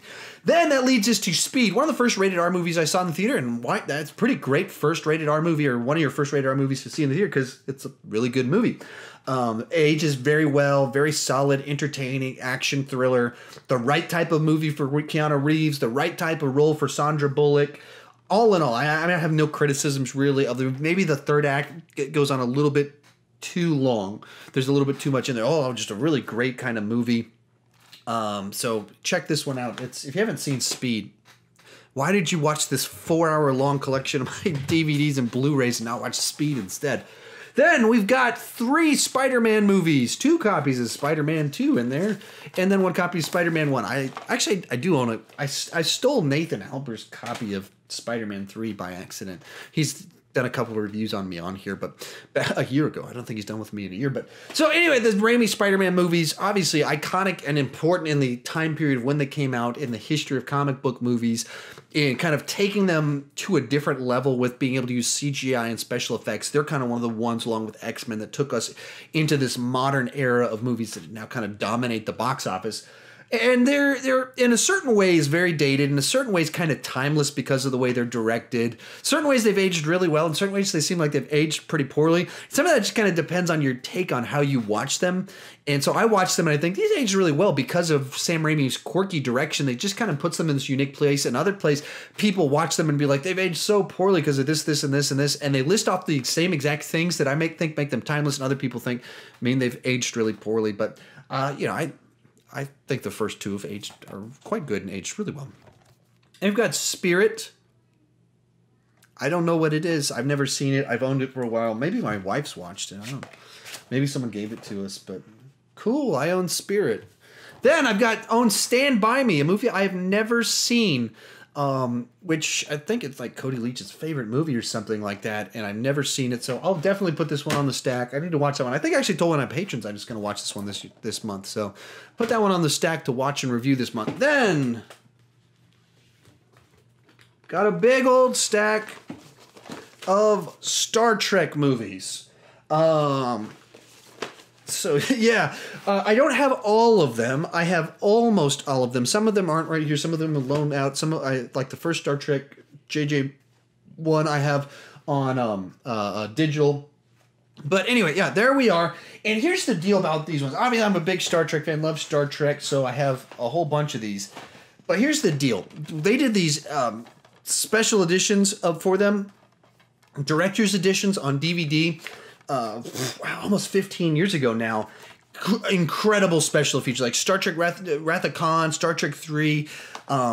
Amazing special features with new interviews with everybody, kind of in-depth looking at stuff, deleted scenes, where they came about, interviews with the producers, with the director, kind of everyone that they could interview, they did. And so, I mean, this Star Trek 2 has some of my favorite special features of any movie of all time. So I don't even have the Blu-rays. I don't know if they transferred over all those special features or not, but I need to get obviously my favorite one on Blu-ray. My favorite one, and then I threw it. Rage issues. So, yeah, I need to get the Blu-ray for that one. I just hope it has a really nice version of those special features. Then we've got Stargate, following a Kurt Russell trend recently. So I never really watched the TV show. So Stargate, when I think about it, I think about this movie, which I saw in the theaters that I enjoyed a good bit at the time. It's a Roland Emmerich film, which it seems awfully small scale because most of his movies, the world ends in them. But so kind of early Roland Emmerich along with Universal Soldier. I enjoy it. It's a fun little film, a little bit overlong. It gets a little bit messy at times, but solid film from my perspective. From there, we'll move on to this little series called... Actually, that didn't work at all. Called Star Wars. And I also have more discs of these somewhere. different versions of them. So there's my official complete saga for the first 2 trilogies. This is kind of a pretty definitive Blu-ray collection of them since they're not going to put the original versions on there. This one has tons of special features, tons of all the stuff you want behind the scenes, so many deleted scenes from the original trilogy. This is kind of the definitive kind of one. Mine's kind of worn out. I don't know what kind of happened to it. But very cool set right here. Then just got one of the different versions. I think they released a bunch of different versions of The Force Awakens, but a bunch of them had pretty cool special features on it. It's one of those ones that the special features at 10 years from now, I think will be a lot better. Then it can speak a lot more openly about the making process of it. That's what I want to see, like the Michael Arndt stuff. What debates were they happening behind the scenes? They can't really tell us that stuff right now. But the ones that are actually a little bit more interesting is that I have the DVD set that has the original. They, at one point in time, very briefly, did release a version that has the original cuts of the movies, non-special edition. So I do have those, and you can see disc number 2. I know it goes out. I don't have autofocus on, but as the original theatrical cuts of those. So those are pretty cool because people always say like they never released them. They did. They haven't released them on Blu-ray yet, but they did put them out on DVD for a short period of time. So Star Wars. I've got some Star Wars movies. Next up, in the realm of stars, Starship Troopers Marauder. So the only one I appear to own is the third one. It's unopened. It was on streaming for a while. That's one of those reasons. But so the first one is a very cool Paul Verhoeven movie. The second one is like feels like it's not even a Starship Troopers movie. It feels like like they were going to make a different movie and they just decided to put Starship Troopers on it because they thought more people would watch it. That's probably true in what happened with that one. And the third one is actually a Starship Troopers movie that's a sequel to the original one. With Casper Van Dien returning as Rico and all sorts of stuff. Not as good, not as ambitious, much smaller budget, but for a straight-to-video movie, it actually had a pretty big budget for it. And it was directed by the guy that wrote the first one, as well as the guy that wrote RoboCop. So a lot of return to form of the satire and things in it. Smaller scale, not as good, of course, but still a solid movie. I need to rewatch one of these days. Oh, and this girl right here was the Vulcan chick on Star Trek Enterprise. Fun fact. Then we got Step Brothers, one of my favorite Will Ferrell movies. Just a fun, quirky, weird, raunchy, dirty, heartfelt, all those sorts of things that you found in those Adam McKay ones. It's in this one. Those two guys have great chemistry. All around, just great chemistry from everybody. Lots of funny people crammed into it with a funny script, a funny setup, which makes for a very funny movie. Moving along. Woo! 4 different movies. So if you're keeping track of the movies, we got 4 of them right here. 4 Steven Seagal movies. This one's pretty crappy, but I have nostalgic memories for it. This one's actually pretty good. It's from the same director as this one, and this one's his best movie, and this one is kind of a forgettable thing within one of the Ivory Wayans brothers. I was trying to remember, Ivory is his name. Keenan Ivory Wayans. It's like, Ivory Wayans, that's not right. Damon Wayans' brother. But that's just a really good movie. If you haven't seen that one, that's actually a good action thriller from the director of The Fugitive. This one's another good, not as good, but another good action, solid movie from the director of The Fugitive. And then this one is just a pretty crappy movie where Steven Seagal started getting political and they let him get political. And I just never cared all that much for the Glimmer Man. Next up, we've got 2 copies of the 70s movie, The Street Fighter, starring Sonny Chiba. This one's actually a collection of the first one and the second one. They're really, really absurdly violent martial arts movies from the 70s when Japan wanted a response to Bruce Lee. They gave us Sonny Chiba, and it's not like ripping off Bruce Lee. He's his own style of crazy insanity, his own different thing. Pretty cool, enjoyable little film. Next up, another Jack Ryan movie. This time we've got Ben Affleck as Jack Ryan.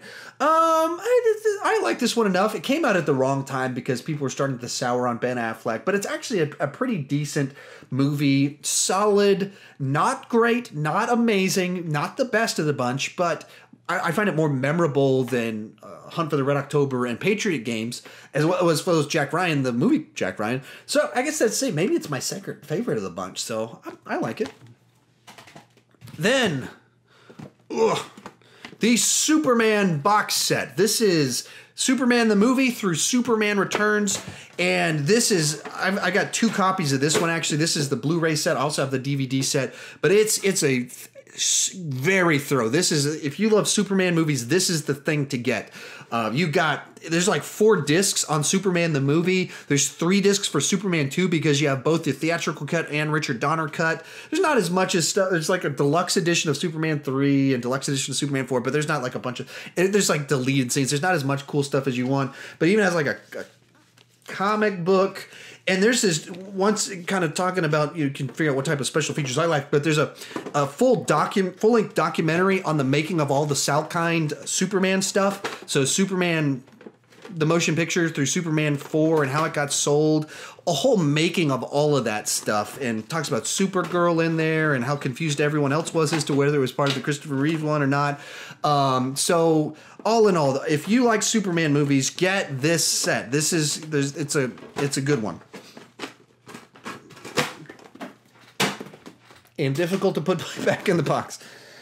Then another weird one that my wife is really into, the Swan Princess. There's apparently a ton of these. I've discovered that on Amazon Prime that there's 5 sequels to this, and most of them have come out in the last few years. I guess my wife watched this growing up or something. I never watched it. I don't know what it is. It's not my thing at all, but I own it. Moving along, Surf's Up.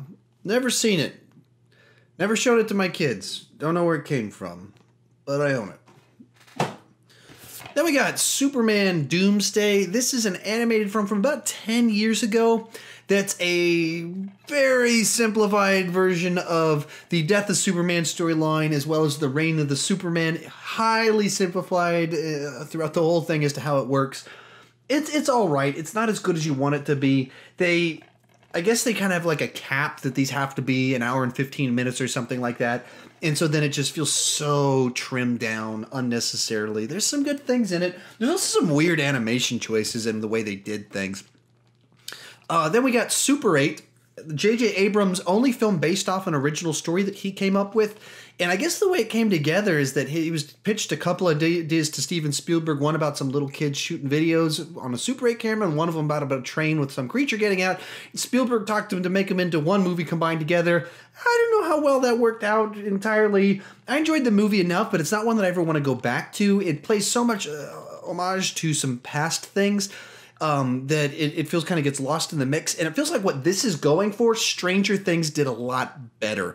So if you like Stranger Things and want a little bit more of something like Stranger Things and haven't seen Super 8, check out Super 8. But that's, yeah, that was kind of my take on it. A little bit disappointed. There's some good special features on the making of it, some stories behind all that. Then a movie that's not the prequel to this movie. This is Home Again is not a sequel to this one, even though it has Candice Bergen and the word home in the title followed by an A word and Reese Witherspoon. But Sweet Home Alabama, a movie that my wife used to put on before bed for about 2 years straight. Literally every night she would put this movie on for a very long period of time. So I've seen it many times. It's charming. It's pleasant. I have no issues with it. If she's going to do that with a movie, might as well be that one that I enjoy. Next up, Swordfish. To my knowledge, I believe this is Hugh Jackman's first movie after X-Men. So X-Men came out and it kind of like springboarded him. Like people are like, who is this Hugh Jackman fellow? Let's put him in more stuff. So I put him in this movie Swordfish. I enjoyed it enough. I saw it in the theater. I have a bunch of nostalgic memories for seeing it. But it's kind of claim to fame as this kind of weird, wacky performance from John Travolta. First starring leading man role for Hugh Jackman after he'd kind of made his A-list. Overly stylized production. And really, its claim to fame is that they were making the movie, and for the most part, it feels like a PG-13, maybe hard PG-13 type movie. A couple things are a little bit violent in it. But for some reason, they wanted to go for an R rating. And they decided that they wanted to have Halle Berry nude in it. And so they went to her and they went, hey, we want you to do a nude scene in this. And she said no. And then they went, we'll give you $300,000. And she went, okay. And then it's one of the most gratuitous nude scenes you'll ever see in a movie ever. Just out of the blue. She's just sitting there reading a newspaper. Hugh Jackman walks up and she goes, whoop. And she's topless. Just because they wanted it in the movie. That's this movie's claim to fame. Swordfish. Classy there. Classy. Next up, we've got The Sword and the Stone, another movie I think people just gave to us. I don't like, we didn't buy this one. I'm not quite sure where it came from exactly. I've never actually seen this one, so I'll put this one on the list to show my kids since I need to see it. Maybe I've seen it. I don't have like distinct memories of watching it. Moving along to one of the great trilogies of our time taken, or at least one movie that's really good and enjoyable and like just kind of for some reason popped above that action thriller genre that everyone seemed to like this one, even though it's not really better than the genre. It's very much just distinctly a type of movie, but plays so perfectly to the fears and fantasies of dads that it just kind of worked with Liam Neeson. It's just the right performance at the right age, at the right time, in the right way. And then the two sequels that are inferior. I like the genre, so I like them enough. Liam Neeson's always watchable in these types of things. These two, just this director, Olivier Megatron. I'll call him Megatron because he's a villain against action movies, but they're watchable enough. Directed horribly. They'd be so much better if anyone else directed them, including me. Get me to direct Taken 4. Next up, Take the Lead, a movie I've never seen with Antonio Banderas dancing with, I don't know who. Must be my wife's movie. I've never seen her watching it. Next up, Tall Tale. I remember the trailers for this when I was growing up and remember the cast and everything. I've never seen it. It's unopened. Maybe it's my wife's. That's going to be a recurring theme. As next up, The Taming of the Shrew, another one I've definitely never seen, have no interest in seeing. I guess Elizabeth Taylor and Richard Burton starring together, that's fun and interesting piece of little film history right there. I've never seen it, not of interest to me at all. But my wife, of course, is interested. Then we've got Teen Wolf 1 and 2. So the first one's kind of an 80s classic, Michael J. Fox. I believe it was filmed before Back to the Future, but they held it until after the Back to the Future came out, which probably helped it become much more iconic than it otherwise would have been because of how successful Back to the Future was. And then fun fact, the second one stars Jason Bateman for 15 years. I mean, from my early childhood of knowing that he was in the sequel to it until Arrested Development, that's all I knew Jason Bateman from. Like, I don't know anything that Jason Bateman did in the 90s. Like, it was literally, from my memory of Jason Bateman is, he was in this, and then he's a dad of a teenager in Arrested Development. And so that's the only fun kind of fact about that one. But, yeah, if you haven't seen the first Teen Wolf, you got to see the first one. From there, we've got two Thor movies. The first one's kind of passable, decent MCU stuff. Great actors doing, okay story.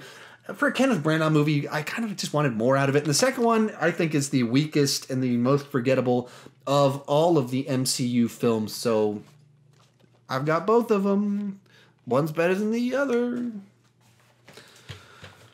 Then we got 310 to Yuma. Directed by James Mangold. He did Copland back in the 90s with Sylvester Stallone, which is a really cool movie. And then he's done the last two Wolverine movies, of course, Logan being now beloved and everything. But he did this one, a little bit underappreciated Western remake from 10 years ago with Russell Crowe and Christian Bale, and then Ben Foster. I was thinking Mark Forster, the director. Ben Foster's the villain, giving an amazing performance in a movie full of A-list amazing actors giving amazing performances. So if you haven't seen this one, you like Westerns, you gotta check this one out. It's a very cool little movie. Next up, hey, look what reappeared. This time we're talking about Time Cop, probably Van Damme's best movie. Just overall, more action movie than a martial arts movie. Got a little martial arts in there, but time travel, action, just a nice, slick 90s action movie with a great concept, executed just right at just the right time in his career. So very fun, enjoyable movie. This is if you want an introduction to Van Damme, pick up this Blu-ray set. These two movies are probably the nice, very good way to kind of show off his career. Then Top Gun, that definitive 80s classic that we're getting a sequel to in a couple years for some reason. So like everyone else, I love Top Gun. Fun movie, enjoyable, charming. It's very much a product of its time, but such a great product of its time that it ages really nicely. Still works to this day. And I had the soundtrack to it on vinyl growing up, so I listened to the soundtrack to it all the time. And I was dumb. I was pretty stupid all the way up until about 15 minutes ago when I was shooting this video, and I got a lot smarter. But growing up, I was stupid, and so I didn't know that Oh, excuse me. My thought was Tom Cruise starred in the movie. That means Tom Cruise is singing all the songs on the soundtrack. That's what I believed. And I believe the girl lead lady was singing Take My Breath Away. And so I was like, wow, Tom Cruise is a great singer. I'm stupid. Next up. I have all 3 Toy Story movies, but right here I've only got 2 of the Toy Story movies. Obviously, kicked off this is CGI animated, computer animated films. One of the highest rated trilogies of all time. 2 of them have 100% on Rotten Tomatoes. They are phenomenal movies, and they have great special features, especially the first one. Because it was the first computer animated film, there's a lot of history of how the movie came into existence, and they show you kind of the working, the rewriting of the script, how Woody used to be a really unpleasant character that they had to fine-tune to make him better throughout the version. So some very cool special features on that one. Next up, Tommy Boy. Kind of the definitive Chris Farley, David Spade movie. They had some other ones that they did together. This is the good one. This is the one that you got to see that, everyone my age loved growing up. That was so funny that we quoted all the time to each other. It's just sad, obviously, to know that Chris Farley died over 20 years ago, which is really crazy to think about. Next up, we've got Total Recall, a Paul Verhoeven, Arnold Schwarzenegger movie based off a Philip K. Dick piece of writing, which makes for one crazy movie that I love this movie. Such a cool, ultra-violent, mind-trippy sci-fi movie that came together that you couldn't have made this at almost any other period of time. It works. It works on some levels just because you got Arnold in there and the Paul Verhoeven with the wacky, insane ideas of Philip K. Dick all tied together for just a very unique type of movie that then they remade into a very bland, streamlined PG-13 movie. Then we got Traffic, a Steven Soderbergh Oscar bait movie that won a bunch of Oscars that helped me rethink the drug war when I saw it 17 years ago. I guess it came out in 2000, right? Yeah, it came out 17 years. Wow, I'm getting old.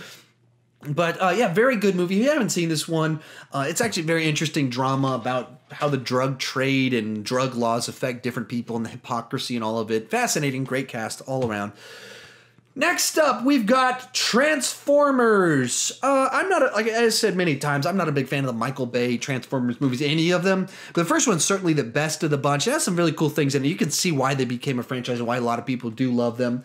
Not necessarily my thing, but still a very enjoyable movie. There's got to be a version with more special features than this one, though. It doesn't have much on it. Next up, we have got The Transporter. I've owned several different copies of that. This one's unopened, but that's because my previous copies got stolen, so I bought a cheap copy of it.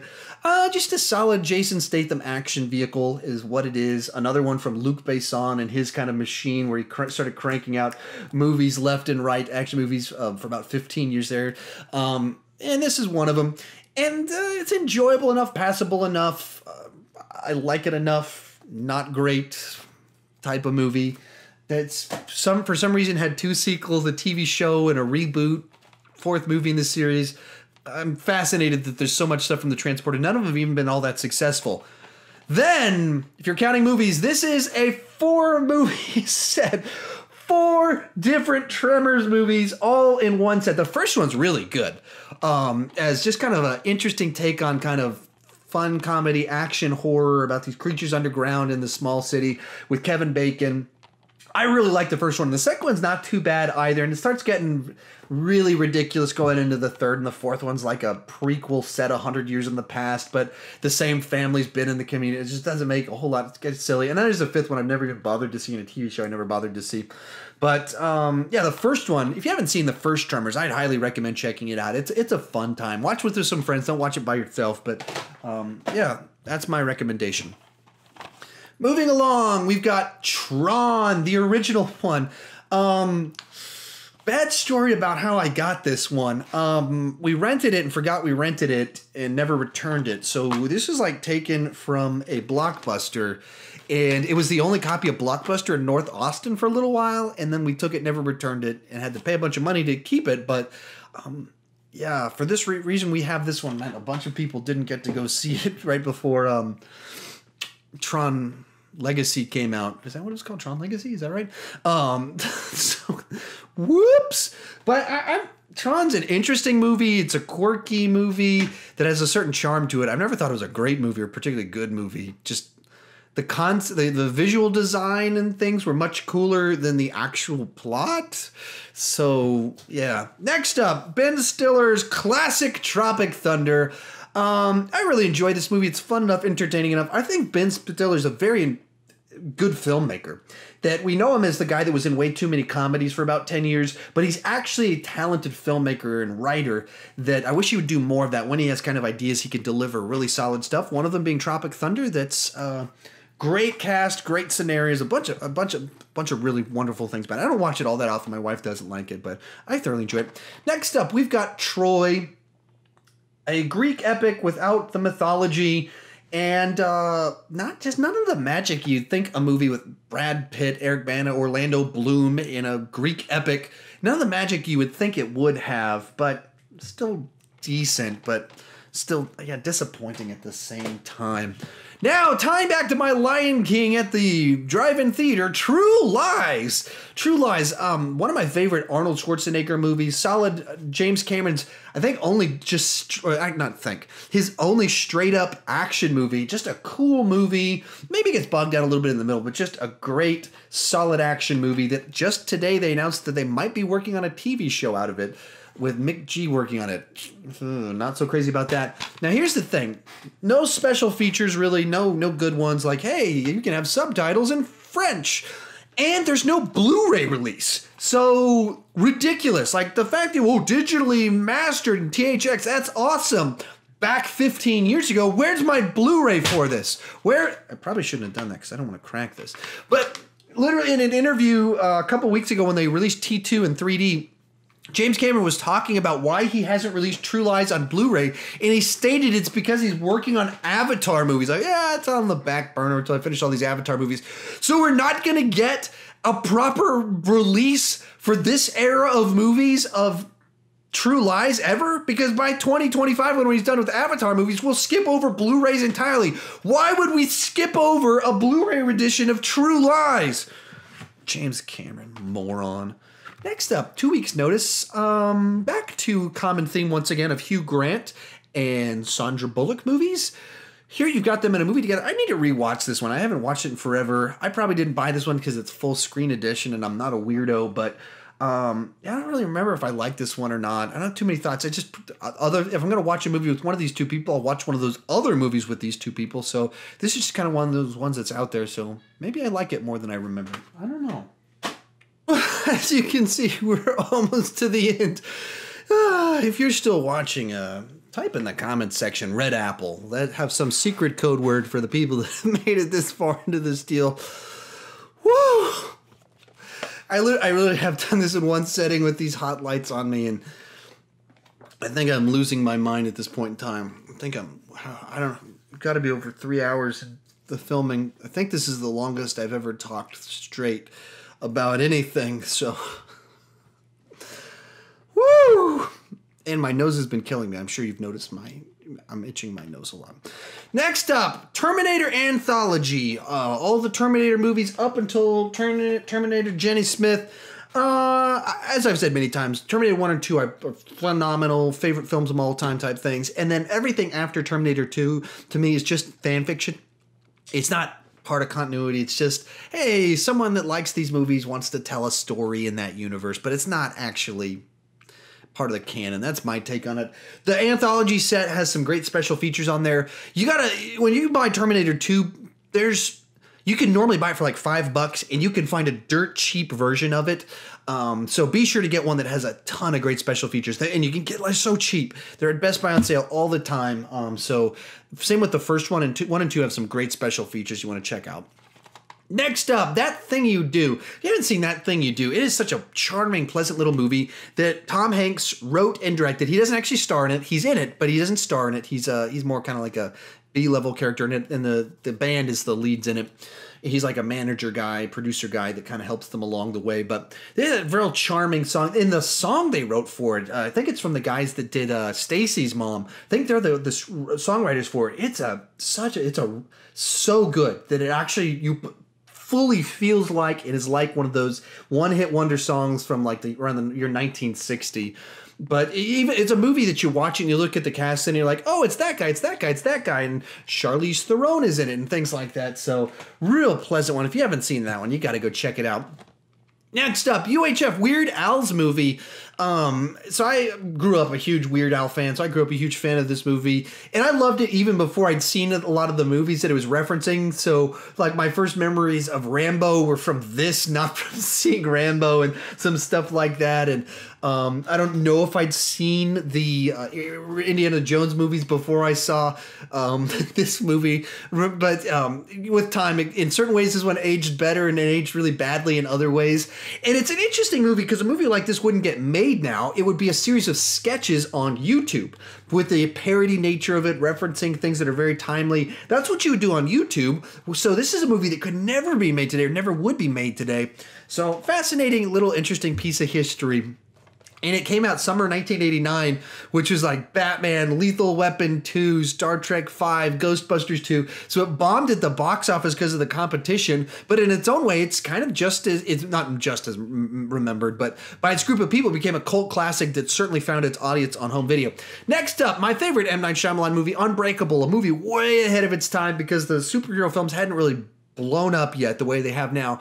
And so this is a movie that would be interesting that if he'd made this one like in the year 2012 as opposed to the year 2000, how it would have been received. But I just love this one, the nature of it, the themes about potential and wasting potential and a sadness in life that as you get older, you can resonate with some of them more as you kind of think through what you've done with your life and stuff. And so it's a movie that I loved when it first came out, loved a few years after it, and then rewatching it fairly recently, when a certain movie came out this year, that I just thoroughly enjoyed. Excuse me. Next up, we've got Underworld, the trilogy, the first 3 films. I guess there's not a trilogy, there's like 5 of them or something like that now. But so the first 3 movies in the Underworld series, I've never been a big fan of it. They're like enjoyable enough action, enjoyable enough vampire stuff, charming enough in a sense, but they're not all that great in a different sense. So, but I own them and I've rewatched them enough times. My wife is breaking in. She wants to be on camera. But you don't want to be on camera? You just wanted to bring some of the movies I missed. You're editing this. I'm not editing. This is going to be in there. You're in the video now. Oh, sorry. I just found those. Oh, you found them? And Larissa's borrowing How to Lose a Guy in 10 Days. Okay, so also if you're trying to keep track, if you're that person counting, How to Lose a Guy in 10 Days, I own that one. Larissa's got it. Another Matthew McConaughey one. I really like that movie. I thoroughly enjoy that movie. Liked it. I've always liked it. Some movies I kind of missed along the way in my alphabetical thing here. Deep Blue Sea, a very classic shark movie. Down and kind of gritty, grounded. No, it's not. It's a ridiculous shark movie. We watched it like a month ago or something like that. A very solid moment there for Samuel L. Jackson in this one. And it's got Thomas Jane in it, so that's a lot of fun. Then those Rambo movies I was talking about that we missed. Here it is. Here's the set. My wife brought it in here. This is a very cool little deal. It's got some... there's some special features on it, but they're not as good as you want them to be. It's not like as much or as strong. Like this is a movie, this is a series now that we're 35 years old that they can do some better stuff, do some cool stuff with it. Moving along. Oh, sorry about my nose and the itching. It's driving me nuts. I guess that's what happens when you sit down and talk and kill your immune system. Next up, we've got Unstoppable. It's kind of a movie that it did well, but it kind of went a little bit... Excuse me. Now I'm burping too. A little bit underappreciated, I felt. A Tony Scott film with Chris Pine, Denzel Washington. Just a very solid train thriller that just works on all the levels it needs to work. Next up, we've got The Untouchables. If you haven't seen The Untouchables, you got to see The Untouchables. Cool 30s mobster movie during Prohibition. Kevin Costner and crazy kind of casting. Kevin Costner, Robert De Niro, Sean Connery.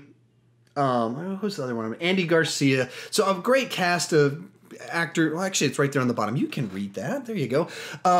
So gotta check that one out if you like that kind of thing. Next up, my next Van Damme collection of movies. Second copy of Time Cop. That's great. One of these movies is good, and then 3 of them are not. Wait, did I say one? I'm losing. I'm losing it. These two are really good. Those are two of the best kind of, this one's directed by John Woo. Mentioned him several times in here. So probably his best directed movie. Also solid kind of Most Dangerous Game type story. Then Time Cop, we talked about that one. This one, I think it's better than people give it credit for because it's intentionally stupid. It knows that it's dumb. It's making fun of itself. Then The Quest, he directed it. It's actually bad. And it has that James Bond that I can't remember his name. Let me see. I'm going to embarrass myself. Roger Moore. Finally, 2 hours later after forgetting Roger Moore's name. How do you forget Roger Moore? He just died too. That's sad. Next up, we got Valkyrie, World War II movie with Tom Cruise, directed by Bryan Singer. Great all-around cast. A movie that seemed to be underappreciated. I missed it in theaters. Finally, eventually watched it. I was like, that's a really good movie. I'm surprised more people don't talk about that one. I think maybe the tone's not the tone or the look of it, the style of it is a little bit off given the because it has a little bit of a gloss to it, and it's a story that feels like that shouldn't be gloss. And so I think maybe that's why it wasn't received as well. Next up, Varsity Blues came out when I was in high school, was filmed right around where I was going to high school, right here in Central Texas. So I have all sorts of nostalgia for this one from when I was in high school, even though it doesn't reflect any of my experiences in high school as a football player, as being popular, going to parties, drinking, or any of the stuff that goes on in this movie. That was not my high school experience at all, but still a movie that reminds me of high school, even though all these people are like 10 years older than me. I was in high school watching this movie about them in high school, and it's like, they're like 28 years old. This is ridiculous. Next up, A Walk to Remember. I think I saw this one once. I think the most memorable thing about this movie is that Switchfoot's A Dare You to Move is in this movie before it was a big hit because it was on their album before the album that was a big hit, and they repackaged it and re-recorded it and stuff. And I think the original version's in this. Fun fact. Next up, Waiting for Guffman, one of those Christopher Guest movies. It's like the people that worked on This Is Spinal Tap, except for the director of that one, basically made a whole series of those types of movies, and one of them is Waiting for Guffman. They're all really funny, fun. A lot of it's improvised, and it's kind of mock-documentary stuff, so pretty cool. Then we got Walk Hard, the Dewey Cox story. This one, there's just, my biggest memories of this one are the fact that my wife watched it before I did, and it's like a hard R, shows wieners in it and stuff, and she watched it before I did and was like, you're not going to believe what I accidentally watched today. You'll probably really like it, but I can't believe I watched the whole thing. So that's my biggest memories of that one. Next up, WALL-E, delightful little robot environmentalist movie. I enjoyed it. I just more respected the movie, liked certain things about it. Pixar's ability to kind of tell stories that you wouldn't think you could tell is quite impressive. Next up, we've got Watchmen. This is like the crappiest version of the DVD that you can get is the one that I have. There's like 3 different versions of the movie that are different lengths. There's this one that's the short one. Then there's one that's the extended cut that's like, I don't know how much longer it is, but it's a good bit longer, which has more footage. And then there's the ultimate edition of it that has stuff that's in the graphic novel that's like a cartoon thing that's woven in throughout the graphic novel that's incorporated into a version of it. Get any of those versions. Don't get the crappy one that I got. Some people hate it because they just don't like Zack Snyder. Some people hate it because they don't think you can translate Watchmen to the screen. I'm not really a purist in those regards. I can respect the person that says you can't trace Watchmen to the screen because of the nature of what it was and what Alan Moore was trying to do. Respect all that. I'm not going to try and argue with you if that's your kind of your school because I see where you're coming from. I just see things differently. I can respect it for what it is. In which case, it's a good, not great comic book movie that's kind of dark. Next up, Waterboy, talking about Adam Sandler and his kind of big career boom in the late 90s after The Wedding Singer, which we're going to get to in just a moment. One of those movies that I always thought was surprised at how much it stuck with certain people and quoting along with it because it seemed like the dumbest of the movies in this period. I was never into Adam Sandler as the voice guy. Whenever he talks in funny voices and stuff, like whenever he does that stuff, I just hate it. And that's my boy. I never thought any of that stuff that he did was funny, and that's what he does. Bobby Boucher. I don't like it. Wedding Crashers, I own it. Don't really ever watch it. Not really my thing. But one that's more interesting for the supporting cast of it. Once again, you've got Rachel McAdams as the girl lead in it, and you've got Bradley Cooper as the other guy in it. So a movie whose supporting cast, once again, is so good that it elevates the movie. And probably one of the reasons why that movie was such a big surprise hit is because of how talented the cast was for the movie at just the right moment in time of the boom for Owen Wilson and Vince Vaughn as the leads, and then the uprise of Rachel McAdams and Bradley Cooper and those types of people. Next up, the one we were just talking about, my favorite Drew Barrymore and Adam Sandler movie, both as individuals and together, The Wedding Singer. Just a delightful, fun little movie that's a love story, romantic comedy, a legitimately funny comedy, and just the 80s vibe to it just gives it a vibe to it, which is interesting because the movie takes place in the 80s. It came out in the late 90s, so it's only 10 years after when it's taking place. But at the time, it felt so ancient, and now this movie's 20 years old. When this movie came out, the 80s was only 10 years old, so it's funny to think the 90s are twice as old compared to The Wedding. Anyway, those thoughts that I have running through my head all the time of stuff like that. Oh, my nose, I'm almost done. I'm so sorry, everybody. But thank you for chiming in this whole time.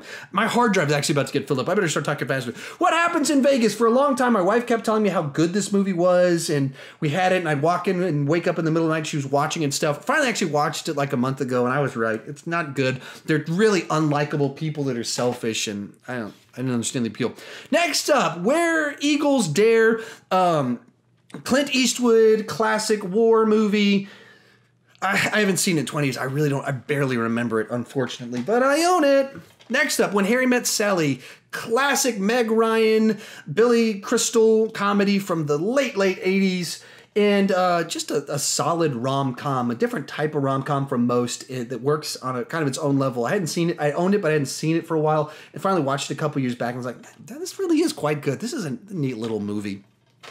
Next one my wife was really into that I never saw when it first came out, got married and watched it a few times with her. We actually watched it just 2 weeks ago. Wicker Park, weird one of these thriller movies that try to have the twist ending told out of chronicle order like a lot of movies in the early zeros. It doesn't really work. I don't think it's so, like, you look at the cover and you think it's on a 90s erotic thriller, and you even see it's sexy thriller. So it seems like it's a movie that was supposed to come out in the early 90s starring Sharon Stone, but it came out 10 years after that, and it's rated PG-13. So it's like an erotic thriller minus the erotic. So weird. Next up, actually a really good movie. If you haven't seen While You Were Sleeping, maybe finish this video. There's only like 2 minutes left. Then go pick up While You're Sleeping. Delightful romantic comedy from John Turteltaub. He's the guy that did the National Treasure movies, and just very fun, charming, funny. Peak Bill Pullman, peak Sandra Bullock. Just all around great cast, side characters. Everything about this one is delightful. If you haven't seen it, you gotta go see While You Were Sleeping. It's weird you haven't seen it. Next up, Wreck-It Ralph. A lot of people like this movie. I like this movie. I'm not as bonkers about it as some people, but it's still very enjoyable. Solid movie. Kids love it. And if there's one I gotta rewatch too many times because I got kids, that's not a bad one to have. Next up, we got 2 X-Files movies. The first one, much better than the second one. I never rewatched this one. I own it, but I've never rewatched it. I saw it in the theater and I was like, that was such a weird choice to go in that direction. If you're going to do a standalone movie, why would you do it like that was weird. But this one, actually quite good. It very much ties into the mythology of the TV show. And so if you're not caught up on the TV show, I don't know that it stands alone all that well, but still very good. Kind of at the peak of X-Files. And so it feels like a big budget piece of the series, or big budget episode, but at the same time still really good because X-Files was really good when at its best. Next up, we've got 4. No, please stop. I'm almost done. Next up, we've got 4 X-Men movies. 4 of them. Another one that kicked off the comic book movie genre, or modern era of comic book movies. Of those ones right there, 2 of those are really good and 2 are really bad. I don't know why. I think this is actually one of the very first Blu-rays I ever bought. X-Men Origins Wolverine. It's really bad. It's one of those movies you rewatch it and you're just shocked at how bad it is. And the first 2, in certain ways, haven't aged great. In other ways, have aged wonderfully. That's really cool that 17 years later, Hugh Jackman was still playing the character. And there's some great special features on some of those ones. All right, where does our final 2? Penultimate Movie in my collection, You've Got Mail. I don't think they've done anything since this movie. It was almost 20 years old, of You've Got Mail. It's actually a remake. I forget what it's a remake of, but a charming little movie about bookstores and people and corporate America versus small. There's a bunch of different stuff explored in it. It's kind of fun, and it's charming because they're charming, and a little fun little movie. I'm not in love with it, and it's fun to look at this cover because it's so, I guess, airbrushed at the time. You'd call it Photoshop these days, and they look ridiculous with how much they've been made up.